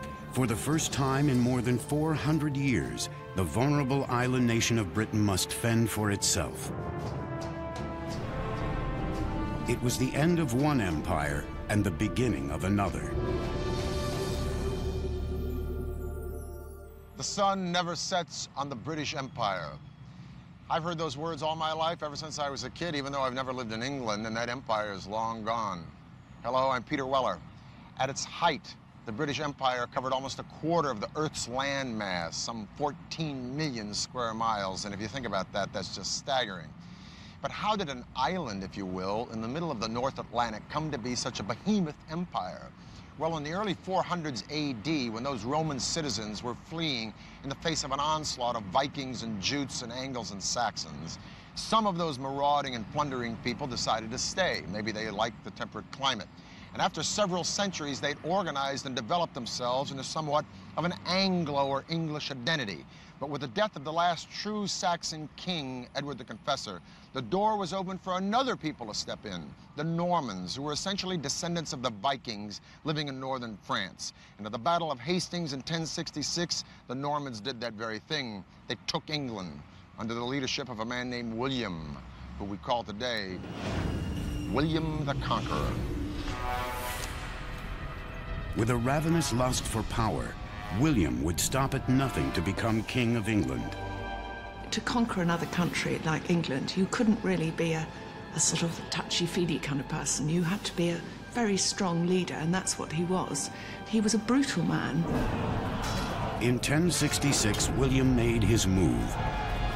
He put together an army of Normans and stormed the shores of England. For several bloody hours, his forces viciously clashed with King Harold's near the English coastal town of Hastings. By the end of the day, with one strike, William had conquered England. Now he would borrow a chapter from the Romans and launch a series of extraordinary building projects that would transform the English landscape. He imposes himself on England and he builds these castles around the country. Now we look at castles and we think, don't they look nice? A Norman castle is not nice. It was big, it towered over your town, and it was a reminder to say that you are under us now. And of course the biggest one he builds is the Tower of London. William wanted the Tower of London to be intimidating. He chose a location on the bank of the River Thames that had once been used by the Romans. The new tower would be built on those foundations, capitalizing on the Roman legacy of power and glory. The complex would include a defensive wall surrounding an imposing tower over 90 feet tall. It would be the largest fortress in England. So it's really built to scare everyone off and to say, you know, this country is mine, I'm not going anywhere, I'm staying, and don't think that anyone can get rid of me. Of course, the people they use to build it are the locals who have to do it, so they use them effectively as slave labor. Building onto the remains of the Roman walls, workers first constructed the barrier around the complex. On the north and west side, where there were no Roman remains, they dug ditches and erected large wooden stakes as a barricade. Then they turned to the massive tower itself. For 700 years, England had relied on simple timber construction. Now William and the Normans would bring back the grandeur of Roman engineering techniques. Like the Romans, William would build his tower with stone. He didn't trust the quality of the local material, so he imported cream-colored limestone from France. His engineers also incorporated Romanesque arches and vaults within the structure for support. Inside the tower's majestic cathedral, workers constructed a series of intersecting barrel vaults, called groin vaults. These allowed the support to rest on 4 piers, opening a soaring space for windows to lighten the imposing interior. It was a great feat for that time because the English were used to building in wood, so I think it was rather miraculous for them to see this enormous structure go up. It was really impregnable. I mean, the walls were tremendously thick and there were just little slits to look out from. The fearsome castle served as a royal residence, fort, stronghold, and prison. And intimidation was backed up by swift and severe reprisal against any who dared challenge the king. You get armed men, and they go up, and they land on your doorstep. They will drive you out of your home. They will burn your home down. They will burn your crops, so you've got nothing to live on. And a lot of killing, of course. As the tower neared completion in 1087, William died, ending 21 years of turbulent rule. His imposing fortress would be a reminder of his vision and tyranny for centuries to come. A series of Norman kings succeeded William and continued his work on the complex. But it would be more than 400 years later that the tower would enter its bloodiest phase. And the king who led it there was not Norman, but from the English family of Tudors. He would become one of the most brutal and gluttonous rulers in England's history. His name was Henry VIII. Henry's appetites were legendary. He hungered for food, for women, for power, and for a son who would one day inherit the crown. The best way to fulfill your duty and your destiny as a king is to produce a safe line of male heirs. And if you look at the portraits of Tudor gentlemen, they're standing with their legs apart and their hands on their hips with these big codpieces. That is not by accident. That is saying, I am virile. Look at me, I can produce families. So a son is a sign of manhood. When his first wife, Catherine of Aragon, failed to produce a son, Henry set his sights on one of her ladies-in-waiting, the alluring Anne Boleyn. He falls absolutely hopelessly both in love and in lust with Anne Boleyn, because Anne is a very, very sexy lady, and she knows it. There's only one problem. How do you get rid of your wife? Apart from murdering her, of course. And the answer is, I've got to divorce her. When the Pope refused to grant Henry a divorce, the king flew into a rage. If he couldn't control his country's religion, he would simply replace it. He boldly severed all ties with Rome and appointed himself head of the new Church of England. Henry now had absolute control over his country. He divorced Catherine and made Anne his queen, but when she also failed to produce a son, she suddenly found herself accused of adultery. The case is made as damaging as it's possible to be, that she's not just having one affair, that she's having a string of affairs, that there are sort of orgies going on in the palace, and Henry is only too ready to believe a lot of this. Henry had Anne arrested and held in the greatly expanded Tower of London. By now, the tower complex had grown to a sprawling 18 acres with an impenetrable facade. The wooden barricade had been replaced and expanded by thick stone walls. A series of towers reinforced their strength and stability. Just inside the outer wall, a second wall was constructed to provide another layer of fortification.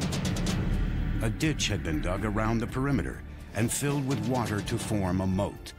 With these added defenses, the tower complex was virtually undefeatable. Under Henry's ruthless reign, the fortress became the location for an orgy of violence, a notorious prison, dungeon, and execution ground for his many enemies. And it was here that Anne awaited her fate, death by beheading. Axe executions were actually really nasty because it was not uncommon for the axe not to finish the job in one blow. What he does with Anne Boleyn, he says, "For you, darling, nothing but the best." Instead of having her beheaded with an axe, he's going to have her beheaded nice and neatly with a sword. On May 19, 1536, Anne was led to a private courtyard on the tower's grounds. With one swift stroke, Henry's problem was solved.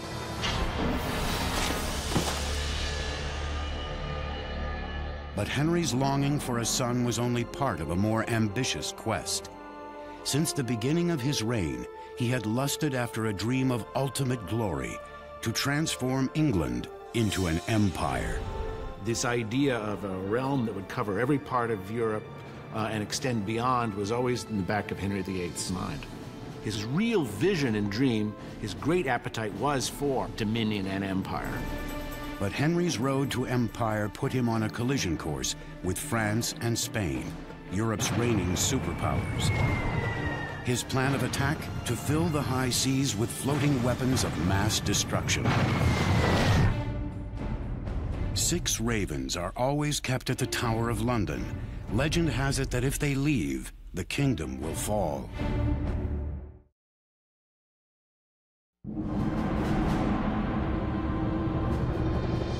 Summer 1510. An army of laborers scour England's forests, gathering material for a colossal undertaking on England's road to empire. Before King Henry VIII could conquer the land, he needed to conquer the sea. He set out to radically transform the way battles were fought and won by turning his ships into deadly weapons. He is the one who first begins putting heavy guns on ships. To put these large siege warfare type guns, ship cracking guns, some of them weighing almost a ton, on shipboard that could be used to batter your enemy into submission. Massive guns required massive ships. Henry ordered his naval engineers to build a new and imposing fleet. The centerpiece, his flagship, was one of the world's first battleships. It was called the Mary Rose. The Mary Rose really epitomizes the mentality of naval planners of that age. Get as many guns pointing as many directions on shipboard as you possibly can. And that's what the Mary Rose was set to become, a gun platform. The Mary Rose featured a breakthrough advance in warship design, gun ports. Holes were carved into the side of the ship with flaps that could be lowered over them. These holes allowed cannons to be positioned and fired through the side. Naval designers could now engineer decks dedicated solely to firepower. The added weapons turned the Mary Rose into a killing machine. This was a major revolution, really, in ship design, of which the Mary Rose was the sort of very beginning. By the mid-16th century, England's march toward naval dominance was in full flow. But Henry soon ran into a problem. The cost of arming his ships with expensive bronze guns was quickly draining England's treasure chest. He's got to find other ways to produce the kinds of, heavy artillery, which can help his armies and his navy fight effectively, but at a lower cost. And the cast iron gun's the perfect solution. The cast iron gun runs less than a fifth of the cost of a bronze one. A successful cast iron cannon had never been made before, but Henry knew how to make it happen. He turned to the country's famous iron-making region, the Weald, and gave his engineers a mandate. The difficulty with casting in iron a large piece like a cannon was the fact that, for a start, iron had to be melted at a much higher temperature. There was only one way to get the temperatures high enough, an engineering wonder of the time, the blast furnace.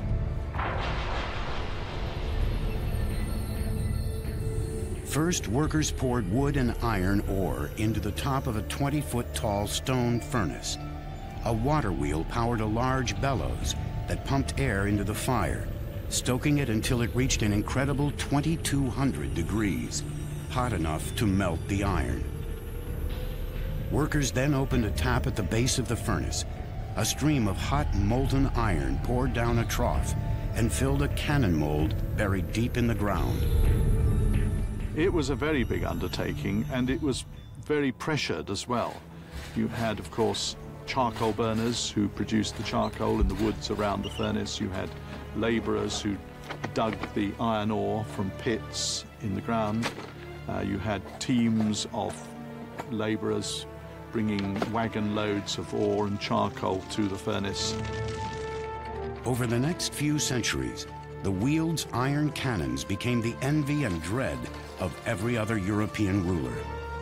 The transformation is tremendous. It gave England power and a technological edge that no other European power could match. In just 30 years, Henry had built his navy into a powerhouse, but he would never live to see his ultimate dream of European conquest. Enormously obese, his oversized appetites finally betrayed him. He died in January 1547, leaving a legacy of brutality and innovation that stands through the ages. His reign had laid the seeds that would explode into a mighty empire. And Henry lays the foundations all right by building a navy, by building this notion of Britain as forming an empire, an imperial presence in the world. Backed by the growing power of their navy, England's empire would expand over the next 150 years through colonization and conquest. By the mid-18th century, Britain controlled parts of India, Africa, the West Indies, and North America. But two major threats to the burgeoning empire loomed ahead, and the king who would fight them, George III, would also be battling demons of his own. It's always talked about as his madness. It was a physical illness that he had, but the effect was that it affected his brain. George first slipped into madness in 1788, 7 years after suffering a withering blow. A small territory a world away had defeated the mighty British in a war of independence. It was called America. When the British troops leave Yorktown, when they surrender, they play this tune, "The World Turned Upside Down." And that is really how it seems. The world hasn't turned upside down, the world's gone mad. When rebels win. Over the next decade, George's world slowly caved in on him. Then in 1804, another threat would send the king and his empire spiraling to the brink. French Emperor Napoleon Bonaparte. By the early 1800s, the tyrannical conqueror was quickly overtaking Europe. England was his last obstacle to continental dominance. He was as large a threat as the Nazis were in the Second World War. He was amassing the forces for an invasion of the British Isles. England's Royal Navy had become a major force at sea, and in 1805, it faced Napoleon's invasion threat head-on in the momentous Battle of Trafalgar. Using fearless naval tactics and the most technically advanced ships of the age, England annihilated the combined forces of the French and Spanish fleets. Trafalgar confirms Britain's position as the supreme maritime power, and the British emerge as the unsurpassed masters of those naval technologies. But by the time of Napoleon's final defeat in 1815, King George III was permanently gripped by insanity, becoming a mere figurehead of power. His mind is completely gone. His eyesight goes as well, and he wanders up and down the corridors of Windsor Castle, has to be fed like a baby. Long beard, long hair, no idea what day it is. It's just very sad. By this time, England was growing rapidly into a superpower, based on the supremacy of its naval engineering. But it would be another realm of technical superiority that would catapult the British Empire to global dominance. The 19th century was about to usher in a period of engineering invention not seen since the Romans. The Mary Rose sank in a battle with the French in 1545. In 1982, the ship was raised from the bottom of the sea.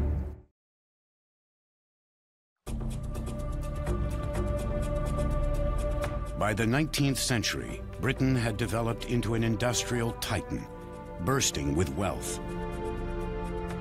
Its monumental success came from a period of staggering technological invention that swept across the empire and then dominated the globe.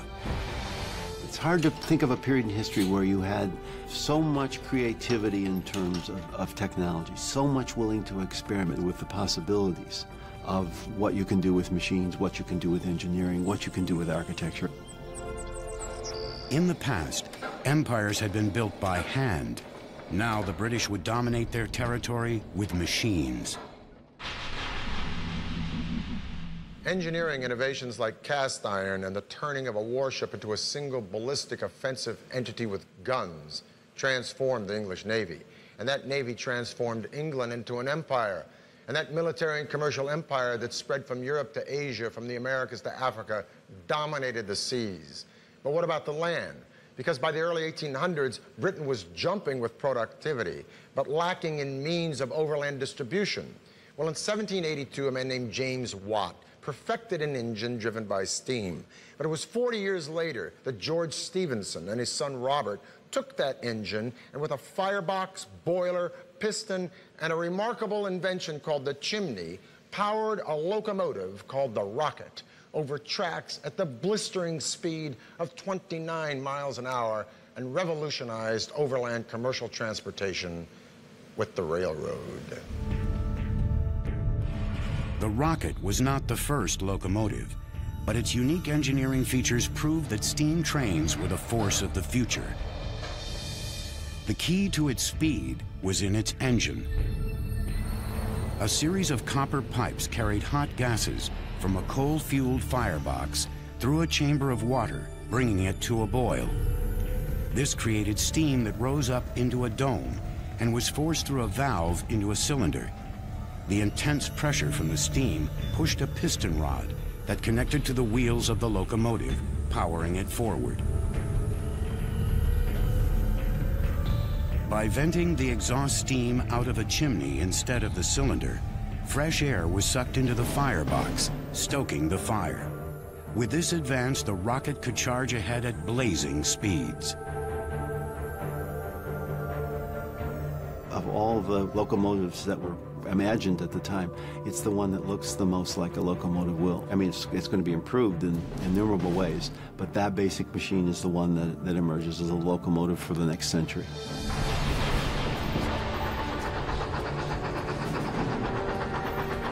The race was on to build railroads across Britain.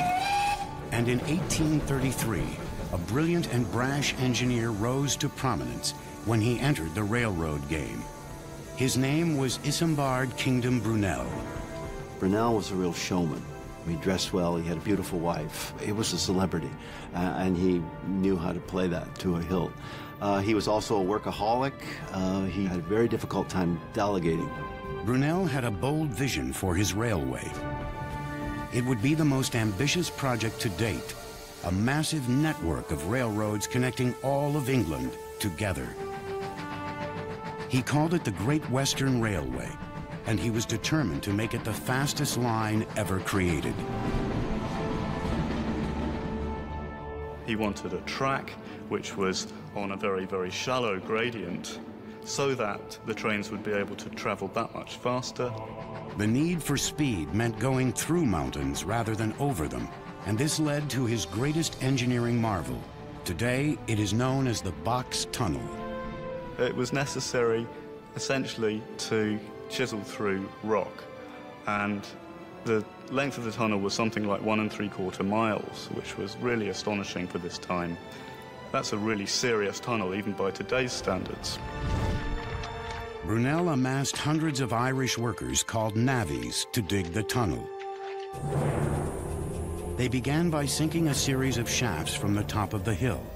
Gunpowder was used to blast through the rock. Then the navvies were lowered in baskets down the shaft, where they excavated the materials with basic hand tools. Horses turned winches that pulled the material to the top of the hill. It was a slow, painful, and sometimes quite a dangerous process, of course. And there were fatalities on the box tunnel during its construction. Lots of dust, lots of grime, and when the explosions were going off, the risk of flying rock. After 4 years of work that claimed more than 100 lives, the box tunnel was finished. The Great Western Railway finally opened in 1841. Trains still run through the box tunnel to this day. The railway mania that Brunel helped ignite eventually spread to the rest of the empire, tightening England's stranglehold on power around the world. Railways in the middle of the 19th century, first in England and then wherever they spread, they're sources of just incredible wonder. They're big, they're loud, they're dirty, and they're just power. And they represent speed, they represent the conquest of space and time. They're literally awesome machines. With the runaway success of the railway, Britain was now decades ahead of the rest of the world in modern engineering technology. Their empire was fast approaching its apex. But a staggering blow to its nerve center would rattle the empire to its very foundations.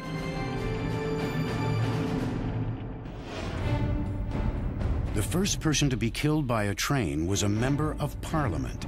He was struck by the rocket in 1830.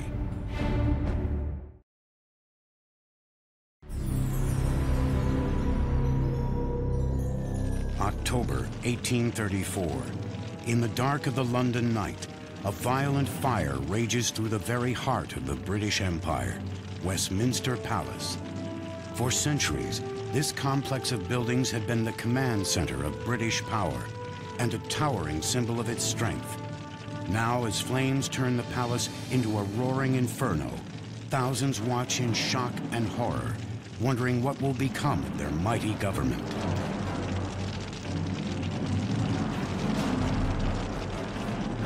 The fire of 1834 had dealt a devastating blow to the political nerve center of the British Empire. Westminster Palace had stood in some form or another since the late 11th century during the time of William the Conqueror. And now these ruins had the British people wondering, would Parliament ever meet again in this place? Would Parliament ever rise and vote again in these magnificent buildings that had given birth to the modern political process? Well, a royal commission was appointed to decide this very thing, and the royal commission decided, yes, Parliament would be reconstructed in this place. But now a more difficult question came up. What would these buildings look like? Would they be neo-Gothic, French, Italian, or English? Or would they be the perpendicular style of Elizabethan Tudor or English Renaissance?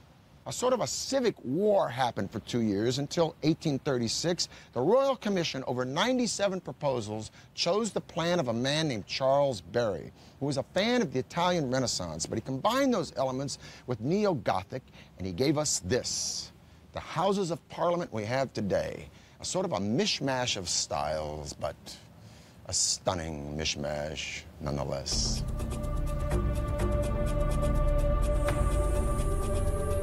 From the ruins of the old Parliament, British architects would design a government building of staggering proportions, twice the size of the U.S. Capitol.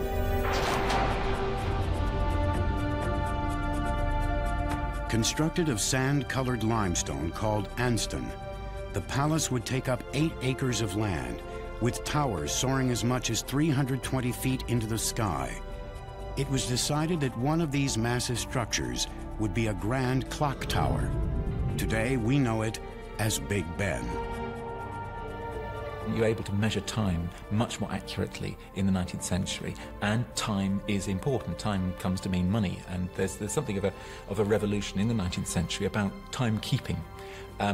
So if you're going to have this latest building, yeah, a clock tower goes on it. When the royal astronomer George Airy announced his requirements for the clock, people were stunned. It would be the largest and most ambitious timepiece the world had ever seen. Now, Airy's demands for excellence were fairly rigorous. For instance, one of his requirements was that the clock be accurate to within 1 second every 24-hour period, and furthermore, that the accuracy reports of this clock be telegraphed on down the River Thames to the Greenwich Observatory twice a day. Now, this was not the 21st century age of information. A digital clockmaker today, this would not be shooting for the moon. But a 19th century clockmaker, to make such a great clock in a huge tower with such heavy striking mechanisms, pushing such heavy hands, with such precision and such accuracy that would be exposed to the rain, wind, and elements second after second, hour after hour, week after week, year after year. This was absolutely unimaginable. It was like going to the moon. So Parliament, rightfully, asked Airy if he might come up with a plan that was a little bit more reasonable, a little less expensive. But Airy was adamant. And thus the clock today we call Big Ben, which is really the name of the bell, became the standard for timekeeping the world over. Incredibly, it was an amateur clockmaker by the name of Edmund Beckett Denison who designed the famous clock when all other experts failed to meet the challenge of pinpoint accuracy. Like all clocks of this type, Denison's would be powered by weights, gears, and a pendulum. But Big Ben's design featured a groundbreaking new device that would protect the pendulum from outside forces. 2 metal arms control a wheel with 3 spokes. With each swing of the pendulum, one of the arms opens, allowing the wheel to turn a notch. This regulates the movement of the clock. When rain or snow weighs down the clock's hands, the arms isolate the pendulum so it keeps swinging without being affected. To fine-tune the clock's accuracy, timekeepers simply reach into their own pockets. Pennies are used as part of its regulating its accuracy. By adding or taking away one of these old pennies from the pendulum, the clock can actually gain or lose 2/5 of a second in 24 hours. With this brilliant but simple method, the clock became world famous as a marvel of precision engineering. The clock tower over the Parliament at the centre of the empire has a peculiarly powerful symbolic importance. It's as if time itself is governed by the British. In addition to the clock, a series of bells was needed to toll the passing time, with an enormous central bell ringing on the hour. A bell founder by the name of George Mears cast the giant bell to Denison's precise specifications, and Big Ben was born, weighing a staggering 13 tons. Huge crowds lined the streets of London and cheered as Big Ben was transported to the finished clock tower in 1858. It has been filling London with its distinctive rings ever since. London grew as a city tremendously. It was really the first large-scale conurbation in the world. And as a city, it had to have its icons, and the ultimate icon being the mother of parliaments, the parliamentary building with Big Ben as a symbol of the strength and the power of the British Empire. By the mid-19th century, Great Britain had set the gold standard for technological achievement. But under the reign of a young, naive queen, a crisis would strike London and push it to the brink of disaster.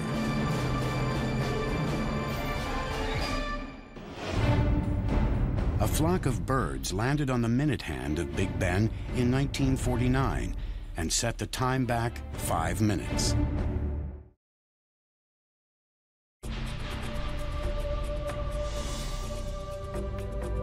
In 1837, a teenage girl takes the reins of the most powerful empire on earth. Her rise to power ignites turmoil throughout Great Britain. Both her subjects and her government view her as spoiled, impetuous, and unprepared to rule. Her name was Queen Victoria. She was only 18 when she came to the throne, and she'd had a very, very difficult first couple of years on the throne, and in fact was very unpopular. There was little to indicate this immature girl would grow up to become a revered symbol of the empire's immense power. Her transformation started when she married her cousin Albert in 1840. She fell in love almost at first sight.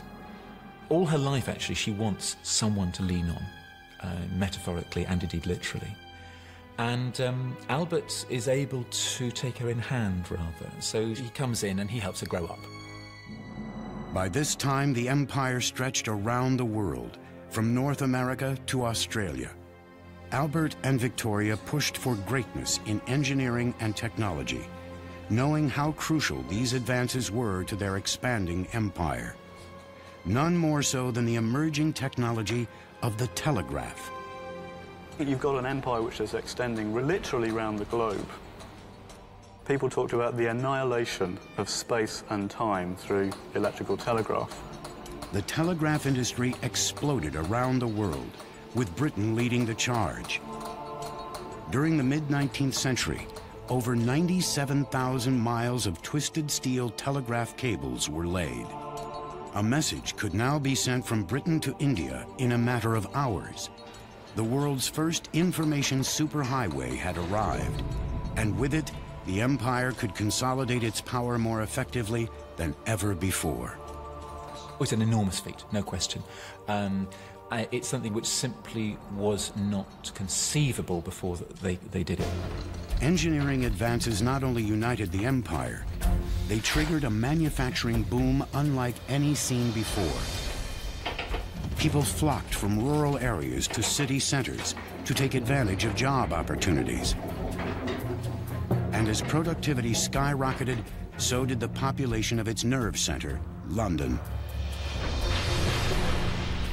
So whereas it had been 1 million at the beginning of the 19th century, it was then, by the 1850s, it was already 2 million. And London was not designed for this. And there was terrible overcrowding. Really, people were living like as though they were in a chicken coop. London was bursting with people. Cramped and overcrowded, sanitation problems spread like wildfire. Waste flowed into sewers meant only for rainwater, filling it with raw sewage that emptied directly into the Thames River. The situation was ripe for disaster. Now, you would think the Thames, huge river, that would be a great way of disposing of London's waste. But unfortunately, it was also London's water supply. So the waste of 2 million Londoners was being shunted into the Thames, and then Londoners were actually drinking this. 1848. Catastrophe strikes London. A cholera epidemic sweeps through the congested city, killing more than 14,000. 3 years later, another outbreak occurs, claiming an additional 10,000 victims. Cemeteries fill up with bodies. The most advanced city in the world faced conditions that had not been seen since the Black Death of the Middle Ages. In the space of 30 years, over 30,000 Londoners died, and this was because of cholera, and because cholera was spreading through London's polluted water supply. It was shocking. Something needed to be done. England turned to an engineer by the name of Joseph Bazalgette. His solution would revolutionize urban planning. He and thousands of city workers would build the most advanced sewer system to date.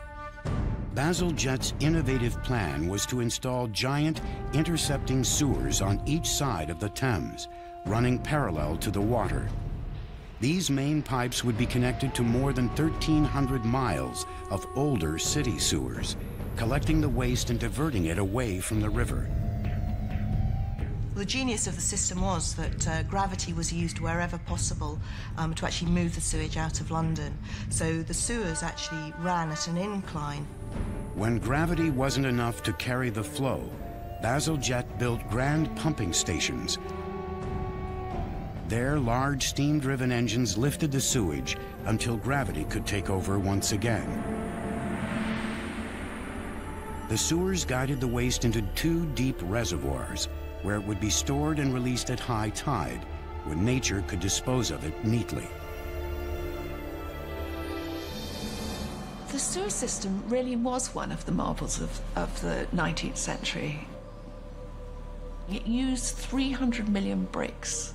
There was extraordinary earth moving. It was a truly colossal task and brilliant, amazing. This extraordinary engineering feat transformed London into the first modern glittering metropolis. Cities throughout Europe studied its design with awe. But the disease epidemic wouldn't be the last crisis of Victoria's reign. If you read Hard Times or Oliver Twist or David Copperfield or any of the other genius works by Charles Dickens, you'll get a sense of the staggering overpopulation in London in the 19th century. And some of the fallout of this horror was the sheer volume of traffic in London, a chaos of pedestrians and horses and carriages and carts hauling everything from hay to hardware. The traffic from the south alone was bottlenecking the London Bridge such that London felt like it was choking to death on its own success. London needed another river crossing, but a traditional bridge would block the big merchant boats coming upriver to the port. No, what London needed was a drawbridge, like that one. The drawbridge would be the largest and most sophisticated of its kind. It would be called the Tower Bridge. The structure is solid steel covered in stone to make it look like the nearby Tower of London. When the bridge was built, the 1,200-ton leaves, or bascules, were lifted by steam-driven engines. The power turned toothed pinions along a curved steel rack, riveted to the outside girders. A solid pivot rotated as the pinion raised the structure. The bascules lifted to an 83-degree angle, allowing ships to pass through.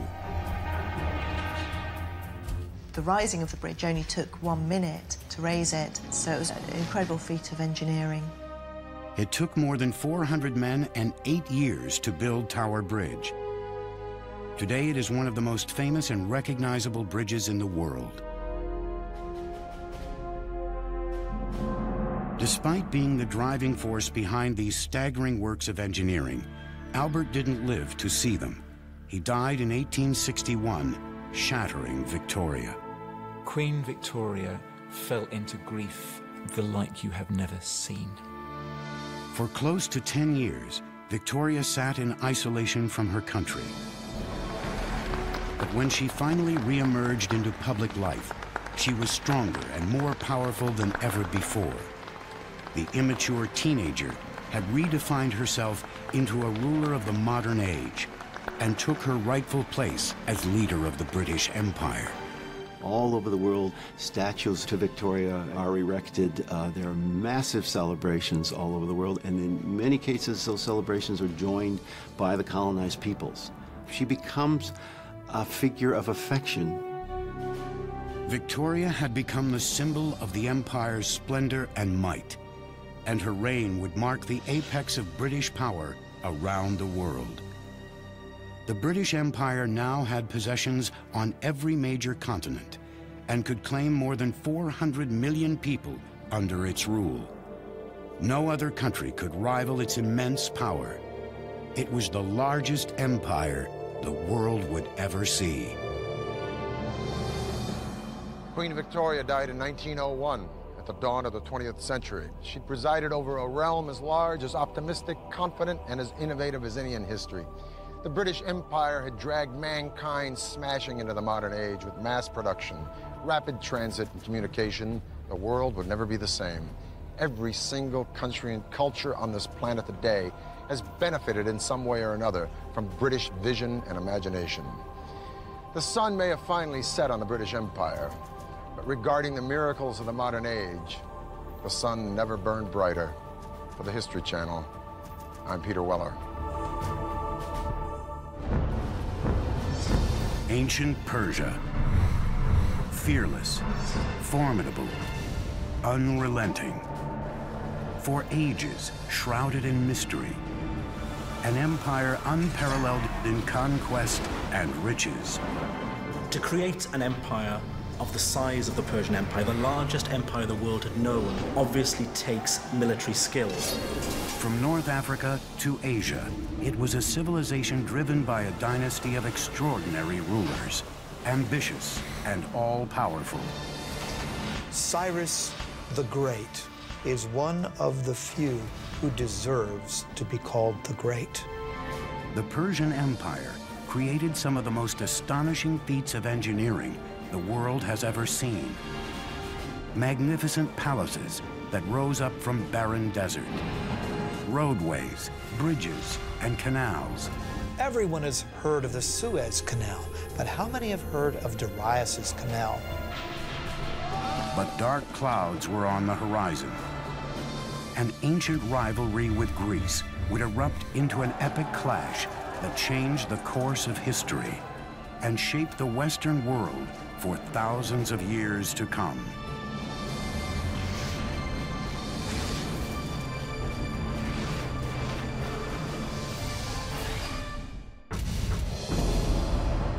(330 BC).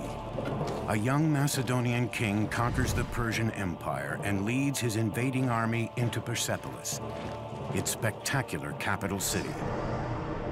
The Macedonian ruler is Alexander the Great, an admirer of the great Persian kings. By sundown, the Greek victory celebration degenerates into a drunken melee. By sunup, Persepolis, the crown jewel of the Persian Empire, with palaces unrivaled anywhere in the world, is burned to the ground. More than 2,500 years later, these immense towers stand as testament to the soaring heights this now forgotten empire once reached. I equate Persia with luxury, with rich tapestries and beautiful rugs and my mother's fat, fuzzy Persian cat named Otis. But I also think of a fantastic Persian king named Cyrus the Great, who believed in religious and cultural tolerance, and who freed the Jews from Babylon to return to Israel. Hello, I'm Peter Weller, and welcome to the Persian Empire. Around 4000 BC, two nomadic tribes were starting to take root in a rich but hot Iranian plateau, the Medes in the north, the Persians in the south. Being as that these tribes were nomadic, they were more interested in survival than conquest. As they became less nomadic, they had to learn how to farm, in particular how to cultivate this fertile Iranian plateau. But to do that, they needed a source of water. The early Persians may have very well become dust in the winds of history had they not unlocked a source of water and, just as importantly, a means to channel that water to their crops and settlements. And what makes this engineering feat so remarkable is that they found this water not from rivers or lakes or oceans, but from the most unlikely source of all, rocks. Persia emerged out of nothing, a rugged, hostile terrain built with only invention and determination. 3,000 years ago, nomadic early Persians roamed the parched, forbidding Iranian plateau.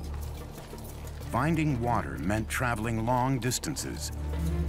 It fell to a hybrid engineer, geologist and diviner called a Mogani to figure out how to bring it back to his people. Using nothing more than stone chisels, Moganis would build the first cornerstone of the Persian Empire, a breakthrough system of underground irrigation canals called qanats. They began by harnessing gravity to exploit the natural topography of their land, which sloped relentlessly down from the Alborz Mountains towards the Persian Gulf. Vertical shafts were first dug down from the surface, and the tunnel was excavated horizontally for a short distance. Then another vertical shaft was built, approximately 3/4 of a mile up the slope, and the channel continued. It can be sometimes 20, 30, 40 kilometers away, so it's a very skilled operation, to the point where the gradient of the water channel meets the aquifer, or the groundwater, sloping up at the point where the mountains begin. The angle of the slope was crucial. 1 unit in elevation for every 100 on the horizontal. not too steep because that would erode the base of the water channel, and of course not so flat as to prevent the water from moving to its intended destination. 2,000 years before Rome's legendary aqueducts, the Persians were channeling massive amounts of water over long distances in hot, dry climates with minimal loss due to leakage or evaporation. Water means food, but the engineering technology to locate that water and move it was a carrot that the Persians were dangling in front of their neighbors. Around 700 BC, all of these tribes were united under one legendary figure named Achaemenes, who founded a dynasty. But this dynasty thrived and flourished under one guy, a guy I would have liked to have met, named Cyrus the Great. Cyrus created and maintained an empire thanks, no doubt, to his military savvy, but he was also a political genius. He was an excellent, benevolent manager of men. Historians have called him humanist. The Jews call him Mashiach, or Anointed One. His own people called him Father, and even the Ionian Greeks, whom he conquered, called him a just and worthy lawgiver and ruler. Cyrus the Great came to power in 559 BC. It was the beginning of the Achaemenid dynasty. Their reign would change the course of history and redefine architectural possibility. If you're looking at the greatest personages in history who have affected the world, Cyrus the Great is one of the few who deserves that epithet, the one who deserves to be called the Great. The empire over which Cyrus ruled was the largest the ancient world had ever seen, and may be to this day the largest empire ever.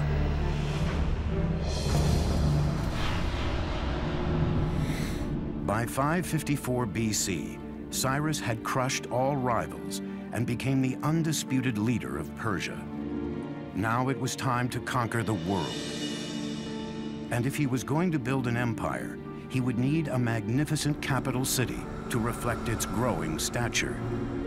In 550 BC, Cyrus launched one of the most ambitious engineering projects anywhere in the ancient world. The Persian Empire's first great capital city at Pasargad, located in modern Iran. Cyrus was a very innovative builder, and I might add that his standards were particularly high. We can also say that his building project reflected in some ways the technologies that he found in the course of his various conquests.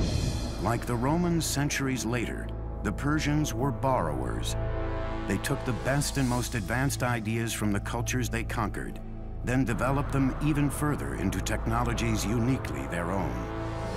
The art and engineering of Pasargad drew on influences as far-flung as Assyria, Egypt, and Asia Minor, thousands of miles away. There were stone workers, woodworkers, brick makers, relief makers, and we know that these were people often imported from all over the empire. Today, over 2,500 years later, crumbling ruins are the only remnants of what was once here, Persia's first shining capital city. Pasargad's showpiece was its two magnificent palaces, surrounded by a majestic park and vast formal gardens. Among them, the first known appearance of the astonishing paradisia, the four-quartered walled Persian gardens. The gardens had over 1,000 yards of channels of carved limestone, designed such that water would enter small basins every 16 yards. The paradisia of Pasargad laid the foundations for many of the world's most magnificent gardens for the next 2 millennia. What's particularly different with the paradisia is the application of the geometric design. So we have squares, rectangular designs, floral designs, cypress trees, wild grasses, roses, lilies, all kinds of vegetations. And this is the concept of the modern park as we know it. As Pasargad was being built, Cyrus added to his dominion one enemy kingdom after another. But Cyrus was a very different kind of king. he refused to enslave his new subjects, a revolutionary concept in the ancient world. He recognized the local validity, if you will, of different religions and beliefs, and allowed those things to persist. In 539, Cyrus conquered Babylon, but he did not present himself as a conqueror. He presented himself as a liberator, rescuing these people from their despotic ruler. And then he did a totally unprecedented thing. He freed the Jews. The Jews had been living in Babylon in captivity ever since Nebuchadnezzar destroyed Jerusalem and their temple, and Cyrus freed them. Now, it could be said in hindsight or political history that Cyrus was looking for a buffer state between a hostile Egypt and his own empire. But so what? The point is that no one had ever done anything like this, and hardly anyone has ever done anything like it since. And subsequently, he is the only Gentile in the Bible to be referred to as Mashiach, or Messiah. As one distinguished Oxford scholar once said to me, Cyrus always had a very good press. It's a very true statement. Before he could launch the campaign that would make Persia the lone superpower of the ancient world, Cyrus the Great died in battle in 530 BC. He didn't live long enough to show what really he could have done outside the battlefield. So in that sense, you can compare him with Julius Caesar, who conquered, but did not live long enough, he was assassinated, to put the empire that he conquered together. By the time Cyrus died, the Persian Empire had 3 capitals: Babylon, Susa, and Ecbatana. But he chose to be buried in the city he created, Pasargad, in the tomb that mirrored the man who built it. At Cyrus's tomb, one of the aspects that shows his humility is that tomb is relatively unadorned, very simple, very elegant. Cyrus's engineers built the tomb in the form of simple but heavy stone Western structures. They began by laying large rectangular cut stones and used ramps, pulleys, and clamps to build the tomb to its height of 36 feet. The tomb of Cyrus is a very simple, outwardly modest monument for somebody who had created the largest empire that the world had seen to that date, and it's still remarkably well preserved after 25 centuries. For 30 years, no power on earth could stand up to Cyrus the Great. Now his throne was up for grabs, creating a power vacuum that would throw the ancient world into chaos. The word paradisia in Old Persian became paradise in ancient Greek.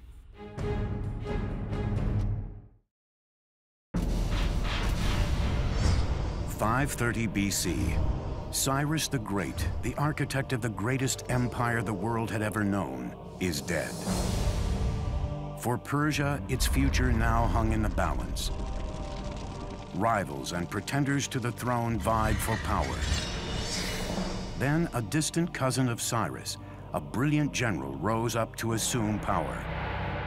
When the smoke cleared, the Persian Empire was securely in his grasp. His name was Darius. And he would become arguably the greatest Persian king and one of the greatest builders of all time. Darius hit the ground running. He began by rebuilding the old capital of Susa with brand new palaces adorned in glazed brick. Today, the magnificence of the capital Susa is even found in the Bible. When the Greeks talk about Persian palaces, for example, they routinely mention Susa.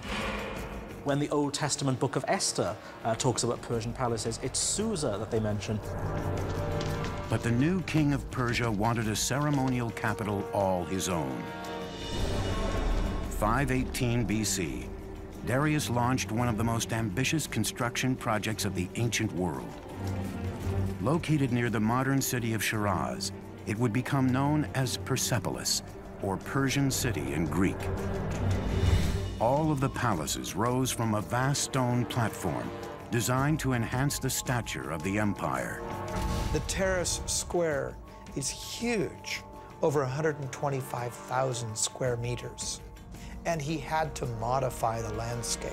His engineers had to come in and level out part of the area, and they had to build a retaining wall. He wanted it to be seen from a distance. That's exactly why you build up a terrace, so it could be viewed from afar. That makes it all the more grand and imposing.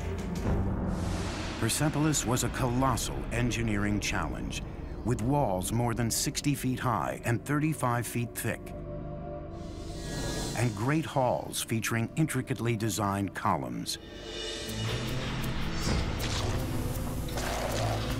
Thousands of architects, craftsmen, and laborers, along with tons of materials, were brought from the far reaches of the empire. Most ancient empires were built by massive armies of slave labor, but Darius, like Cyrus, believed in paying for the work that built Persia's palaces and monuments. Every worker was given his due, his or her due, because we also find women in the workforce as well. Depending on their skill, what the quality they brought to the work, they were paid accordingly. No expense was spared. Persepolis would be the signature monument of Persian power and glory. First of all, it's important to remember the origin of the Persians themselves. That is to say that these were a nomadic people. They lived in tented accommodation, and they would up their tents, move somewhere else, and plant their tents again. Now, as time went on, these tents became more and more elaborate affairs. And essentially what we're having at Persepolis is a tent turned into stone. The Apadana is nothing more than a stone tented building. The magnificent audience hall Darius built was called the Apadana. Each of those great monumental stone pillars are inspired by the kinds of wooden pillars that upheld a beautiful canvas roof. But now that canvas roof has turned to beautiful cedar wood instead. So the nomadic origins of the Persians gives the impetus to part of their architecture, but that's not all. The city's palaces were adorned in gold and silver, expensive tapestries, and colorful tiles. The walls were studded with carved reliefs of peaceful depictions of visiting dignitaries from conquered lands. But Persepolis' spectacular engineering achievements extended far beyond the city walls. Its intricately designed and constructed water and drainage system were unrivaled anywhere. Before the actual soil was placed in, first, Darius's engineers constructed a drainage system, plumbing, drain pipes. These would be covered. Water was also brought in along the Qanat system. But then those drain pipes, which would drain the effluents out, those were taken underground below the surface where the visitor would never see that.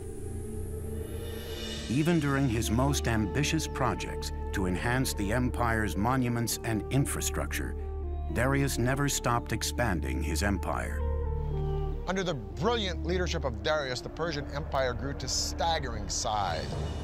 It included modern Iran and Pakistan, parts of Afghanistan, Armenia, Turkey, Syria, Egypt, Lebanon, Jordan, Palestine, parts of Central Asia, all the way to northern India.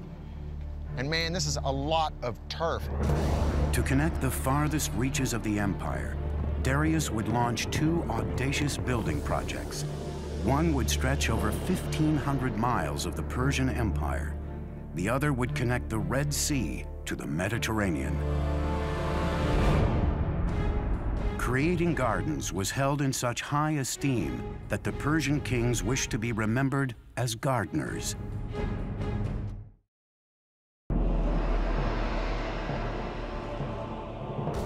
Under the rule of Darius the Great, the Persian Empire grew to staggering proportions. Now he wanted to consolidate and connect the far-flung parts of his great kingdom. 515 BC, Darius orders his engineers to build a massive stone highway, one that would weave the empire together from North Africa to India. Extending over 1,500 miles of the empire, he would call it the Royal Road. This was quite the engineering feat because this had to traverse through mountains, forests, deserts. So typically, earth would be packed, hardened, for example. They may not have had asphalt, but they certainly had knowledge of packing gravel or tiny rocks. Laying down a stone road is vital in a terrain where there could be a high water table. You don't want to get your feet stuck in the mud. You don't want to get your cart stuck in the mud. So you have to raise the road surface up. That means laying down some kind of surface initially that will either absorb the groundwater or not allow the groundwater to displace the road. The Royal Road was linked by 111 rest stations and inns every 18 miles, where travelers could eat, sleep, and switch to fresh horses. To ensure safety, watchmen were posted all along its great length. Now, I'm going to talk with my friend, Dr. Lloyd Llewellyn-Jones from the University of Edinburgh, professor of ancient history. I got to ask you this. Was it that safe? Essentially, yeah. I think what Darius, if you will, manages to do here is an incredible feat. I mean, we're standing here in Turkey, okay, right, and we could take one route straight the way through into central Iran. I mean, that's pretty good going. How fast? Okay, so if we're on horseback and we're riding from one of these little garrisons to garrison every 15 miles, changing fresh horses, we can do that in about 6-7 days, maybe. 6 or 7 days? Yeah. So you could send messages on this road? Friends next city? Most definitely. And, you know, and for trade, it's a godsend, as you can imagine. And this road cut through so much stuff. I mean, it just doesn't follow, you know, a formal pathway. It has to cross rivers, so it crosses the Tigris, it crosses the River Halis by ferry, right. Sometimes it clings to the side of mountains, sometimes it clings to the side of rivers, so the terrain is changeable.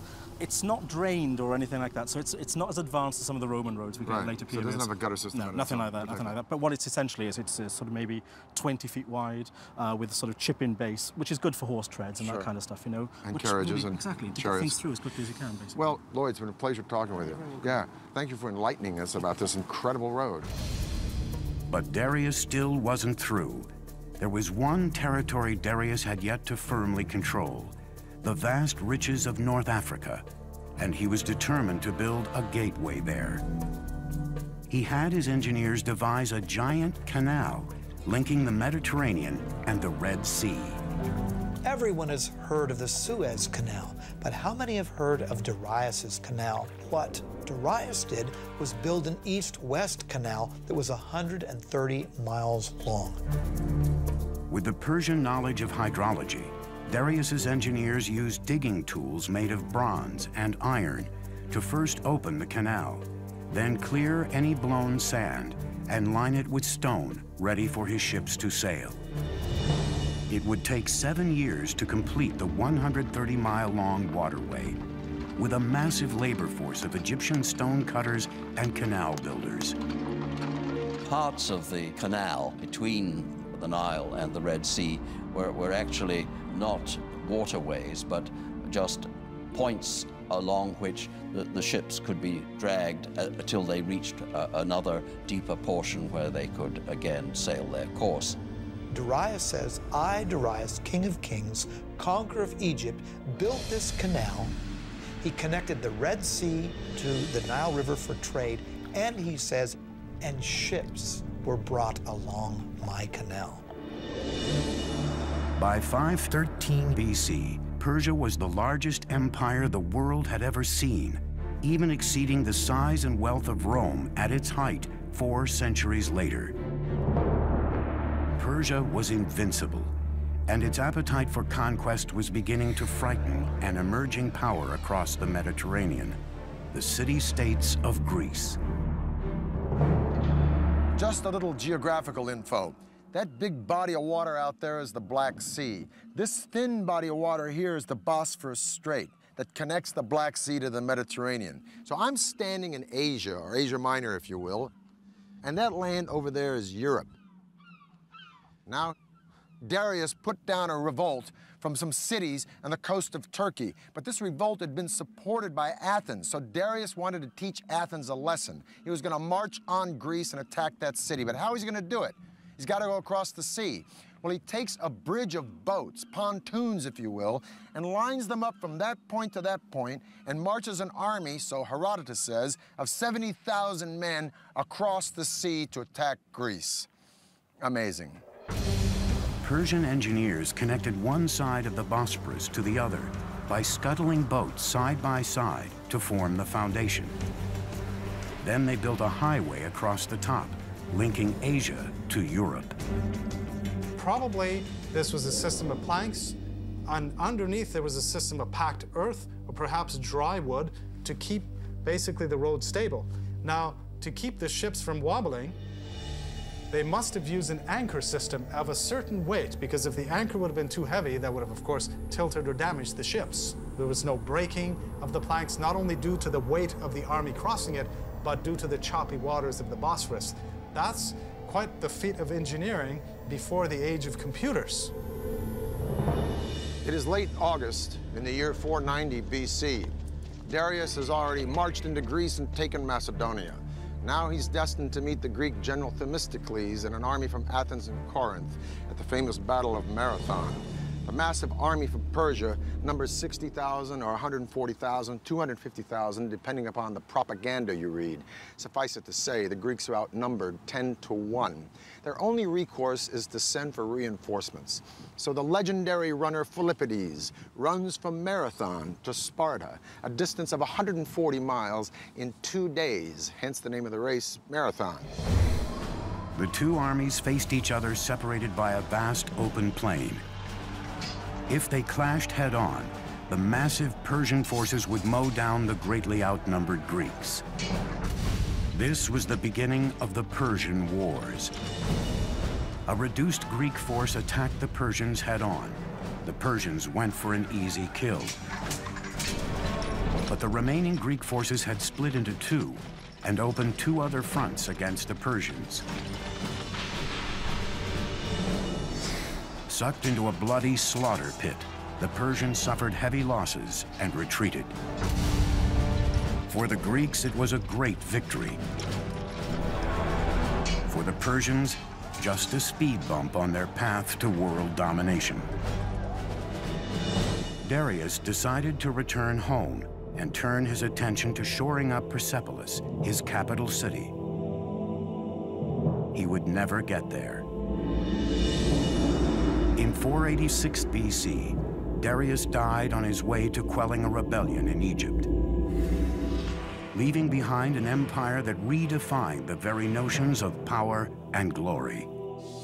He also prevented a replay of the chaos that followed the death of Cyrus by naming his successor, his son Xerxes. Now, Cyrus the innovator and Darius the expansionist were very hard acts to follow. But Xerxes had been a king in waiting all of his life, and a couple of his first acts were to suppress a rebellion in Babylon, another one in Egypt. And then he went after the Greeks. Somehow the Greeks just stuck in his craw. Some historians argue that Xerxes was making a preemptive strike. Others say that he was just cleaning up the business of his father. Whatever the case, the Greeks were no longer intimidated or impressed by the Persians since they'd beaten them at Marathon. And so Xerxes buddied up with the Carthaginian navy and the tip of what is now modern Tunisia, and he decided to beat the Greeks at sea. Discovered in 1931, Persepolis is one of the last archaeological excavations that dates back to the ancient world. In 480 BC, the Persian Empire is at its peak, vast, immensely powerful, and incredibly rich. It's been 10 years since the Greeks defeated Darius the Great at the Battle of Marathon. His son Xerxes is now the latest absolute monarch in Persia's Achaemenid dynasty, and Xerxes wants revenge. Greece is only beginning to emerge as a force to be reckoned with, a coalition of profoundly different city-states, from democracies to dictatorships. They are united only by one creed, their hatred of Persia. The ancient world is on the verge of the Second Persian War. The outcome will lay the foundation for the modern world. Greeks traditionally called everybody except themselves barbarians. So this whole thing really between East and West started probably with the Persians and the Greeks and continued ever since. The Persian invasion of Greece would be one of the greatest collaborations of strategy and engineering in military history. The massive invasion would be a complex land-sea assault, demanding some astonishing feats of engineering. Xerxes wanted his forces to enter Greece at the Isthmus of Mount Athos, but the seas there were so turbulent, the king directed his builders to dig a canal across the isthmus. With vast manpower and expertise in canal engineering, Xerxes' engineers took a mere 6 months to complete the canal across the isthmus. But the next challenge facing his generals and architects was even greater. The huge Persian army still had to cross the 1.5-mile-wide Hellespont. To this day, their solution is considered one of the most ambitious engineering projects ever conceived for a military campaign. Borrowing a page from his father's book, Xerxes ordered a double pontoon bridge built across the Hellespont. A feat of engineering that would far surpass the bridge Darius built at the Bosphorus. But what's very interesting is that 674 ships were now lined up. How were these ships kept stable? This must have been quite an engineering feat. The Bosphorus is not a very calm area. It can be quite choppy. The row of ships were kept in place with a very taut system of cables, probably 2 large cables that ran between Asia and Europe. Now remember, a large number of troops crossed this bridge, perhaps up to 240,000 troops. The ropes allowed the boat sufficient flexibility of movement in the turbulent waters. Each section of the bridge was built on 2 boats connected by planks, so the entire roadway could ride the waves, absorbing much of the surface choppiness. Persian engineers then constructed a platform across the top of the boats, then the roadway on top of that. With each wood plank, a superhighway emerged, crossing the Hellespont using battleships as the foundation. Remember, we're dealing with the hooves of tens of thousands of cavalry, including armored cavalry, which would have been much, much heavier. The ships were amazingly kept stable, so this allowed Xerxes to cross with his army into Europe and cross back when he needed to, and the ships were kept in place. And for a short period, Europe and Asia were one. 10 days later, with his bridge complete, Xerxes marched into Europe. The whole army crossed with heavy equipment, heavy cavalry, and the planks were kept in place. There was no breaking of the planks, not only due to the weight of the army crossing it, but due to the choppy waters of the Bosphorus. Xerxes' strategy was simple: overwhelm the Greeks on land and at sea with superior numbers. Once again, the Greeks were led by the great general Themistocles.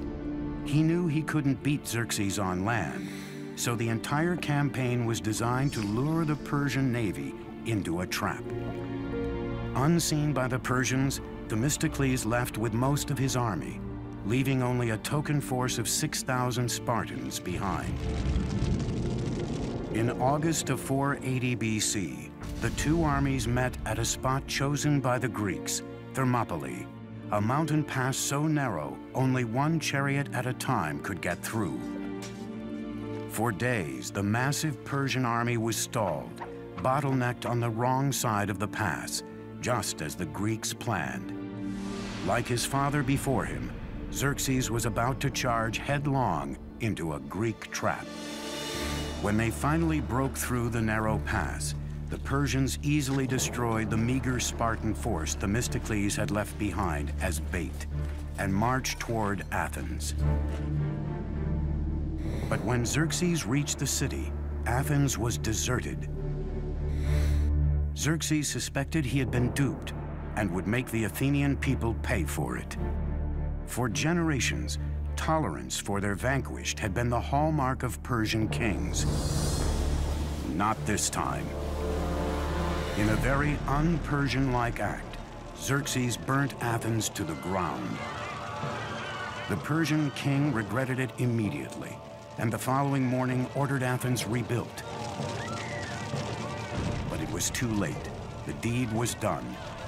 His moment of rage would come back to haunt Persia nearly 200 years later. But this war was still far from over. At the same time, Themistocles was setting his trap that lured the massive Persian navy into the narrow bay at Salamis. Then he unleashed a surprise attack. The huge Persian fleet was caught in the naval equivalent of gridlock. They couldn't maneuver in the tiny bay, while the Greeks used their heavy triremes as battering rams to demolish the Persian ships. It was a decisive victory for the Greeks. Xerxes returned home defeated, king of a Persian empire that was no longer invincible. There is one high note in the Persian loss against the Greeks at the Battle of Salamis, one saving grace, a woman named Artemisia, the sole female Navy captain in the Persian fleet. She faked out the Greeks by ramming one of her own losing ships, and she sailed away to escape in the confusion. Her survival skills so impressed Xerxes that he was thought to have said, "My men are becoming women, and my women are becoming men." The Persian wars launched Athens into its golden age, but left the colossal Persian Empire vulnerable.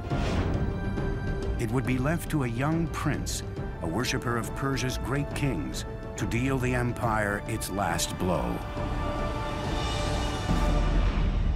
Humiliated by Artemisia's daring escape, the Greeks offered a huge price for her capture, but Artemisia had safely sailed home.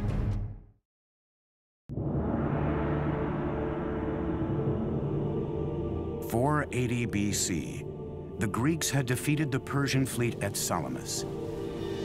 The aura of invincibility that surrounded this empire was gone. But there were still days of power and glory ahead for the Persian Empire. 15 years later, in 465 BC, the Persian king Xerxes died. Xerxes left the empire to his son, Artaxerxes, who was determined to take Persia back to its golden days. He began by turning his attention to a building project begun by his grandfather, Darius. 4 decades after it was started, Persepolis, the magnificent capital city, was still under construction. Now, Artaxerxes would oversee one of the last great engineering projects of the Persian Empire. Today, we know it as the remarkable Hall of 100 Columns. We know that the actual hall was some 200 by 200 feet, almost on the perfect square. What's remarkable of the Persepolis columns is when you look up the entire shaft, and these things raise, hundreds of feet into the air, there is not one piece of displacement whatsoever. It's a perfect vertical.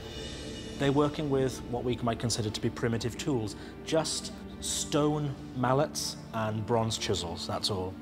The fluting on the columns of Persepolis is so precise, however, that these are clearly the work of master craftsmen. The columns are constructed in drums, 7 or 8 drums stacked on top of another. This is done by scaffolding the whole area around the column, and then with a crane, a wooden crane, literally moving each column drum in place. Any client king, any governor from a distance, or even anyone who would come in that hall, would be so impressed by the vastness of the hall and by this forest of columns that stretched nearly as far as the eye could see. An amazing achievement. Across the empire, Persians were still producing some of the most extraordinary feats of engineering in the ancient world. In 353 BC, the wife of a local governor began work on a magnificent tomb for her dying husband. Her tribute to him would be a marvel of engineering and would become one of the 7 wonders of the ancient world. The Mausoleum of Mausolus. The marble monument would rise to 135 feet tall, enclosing a great courtyard.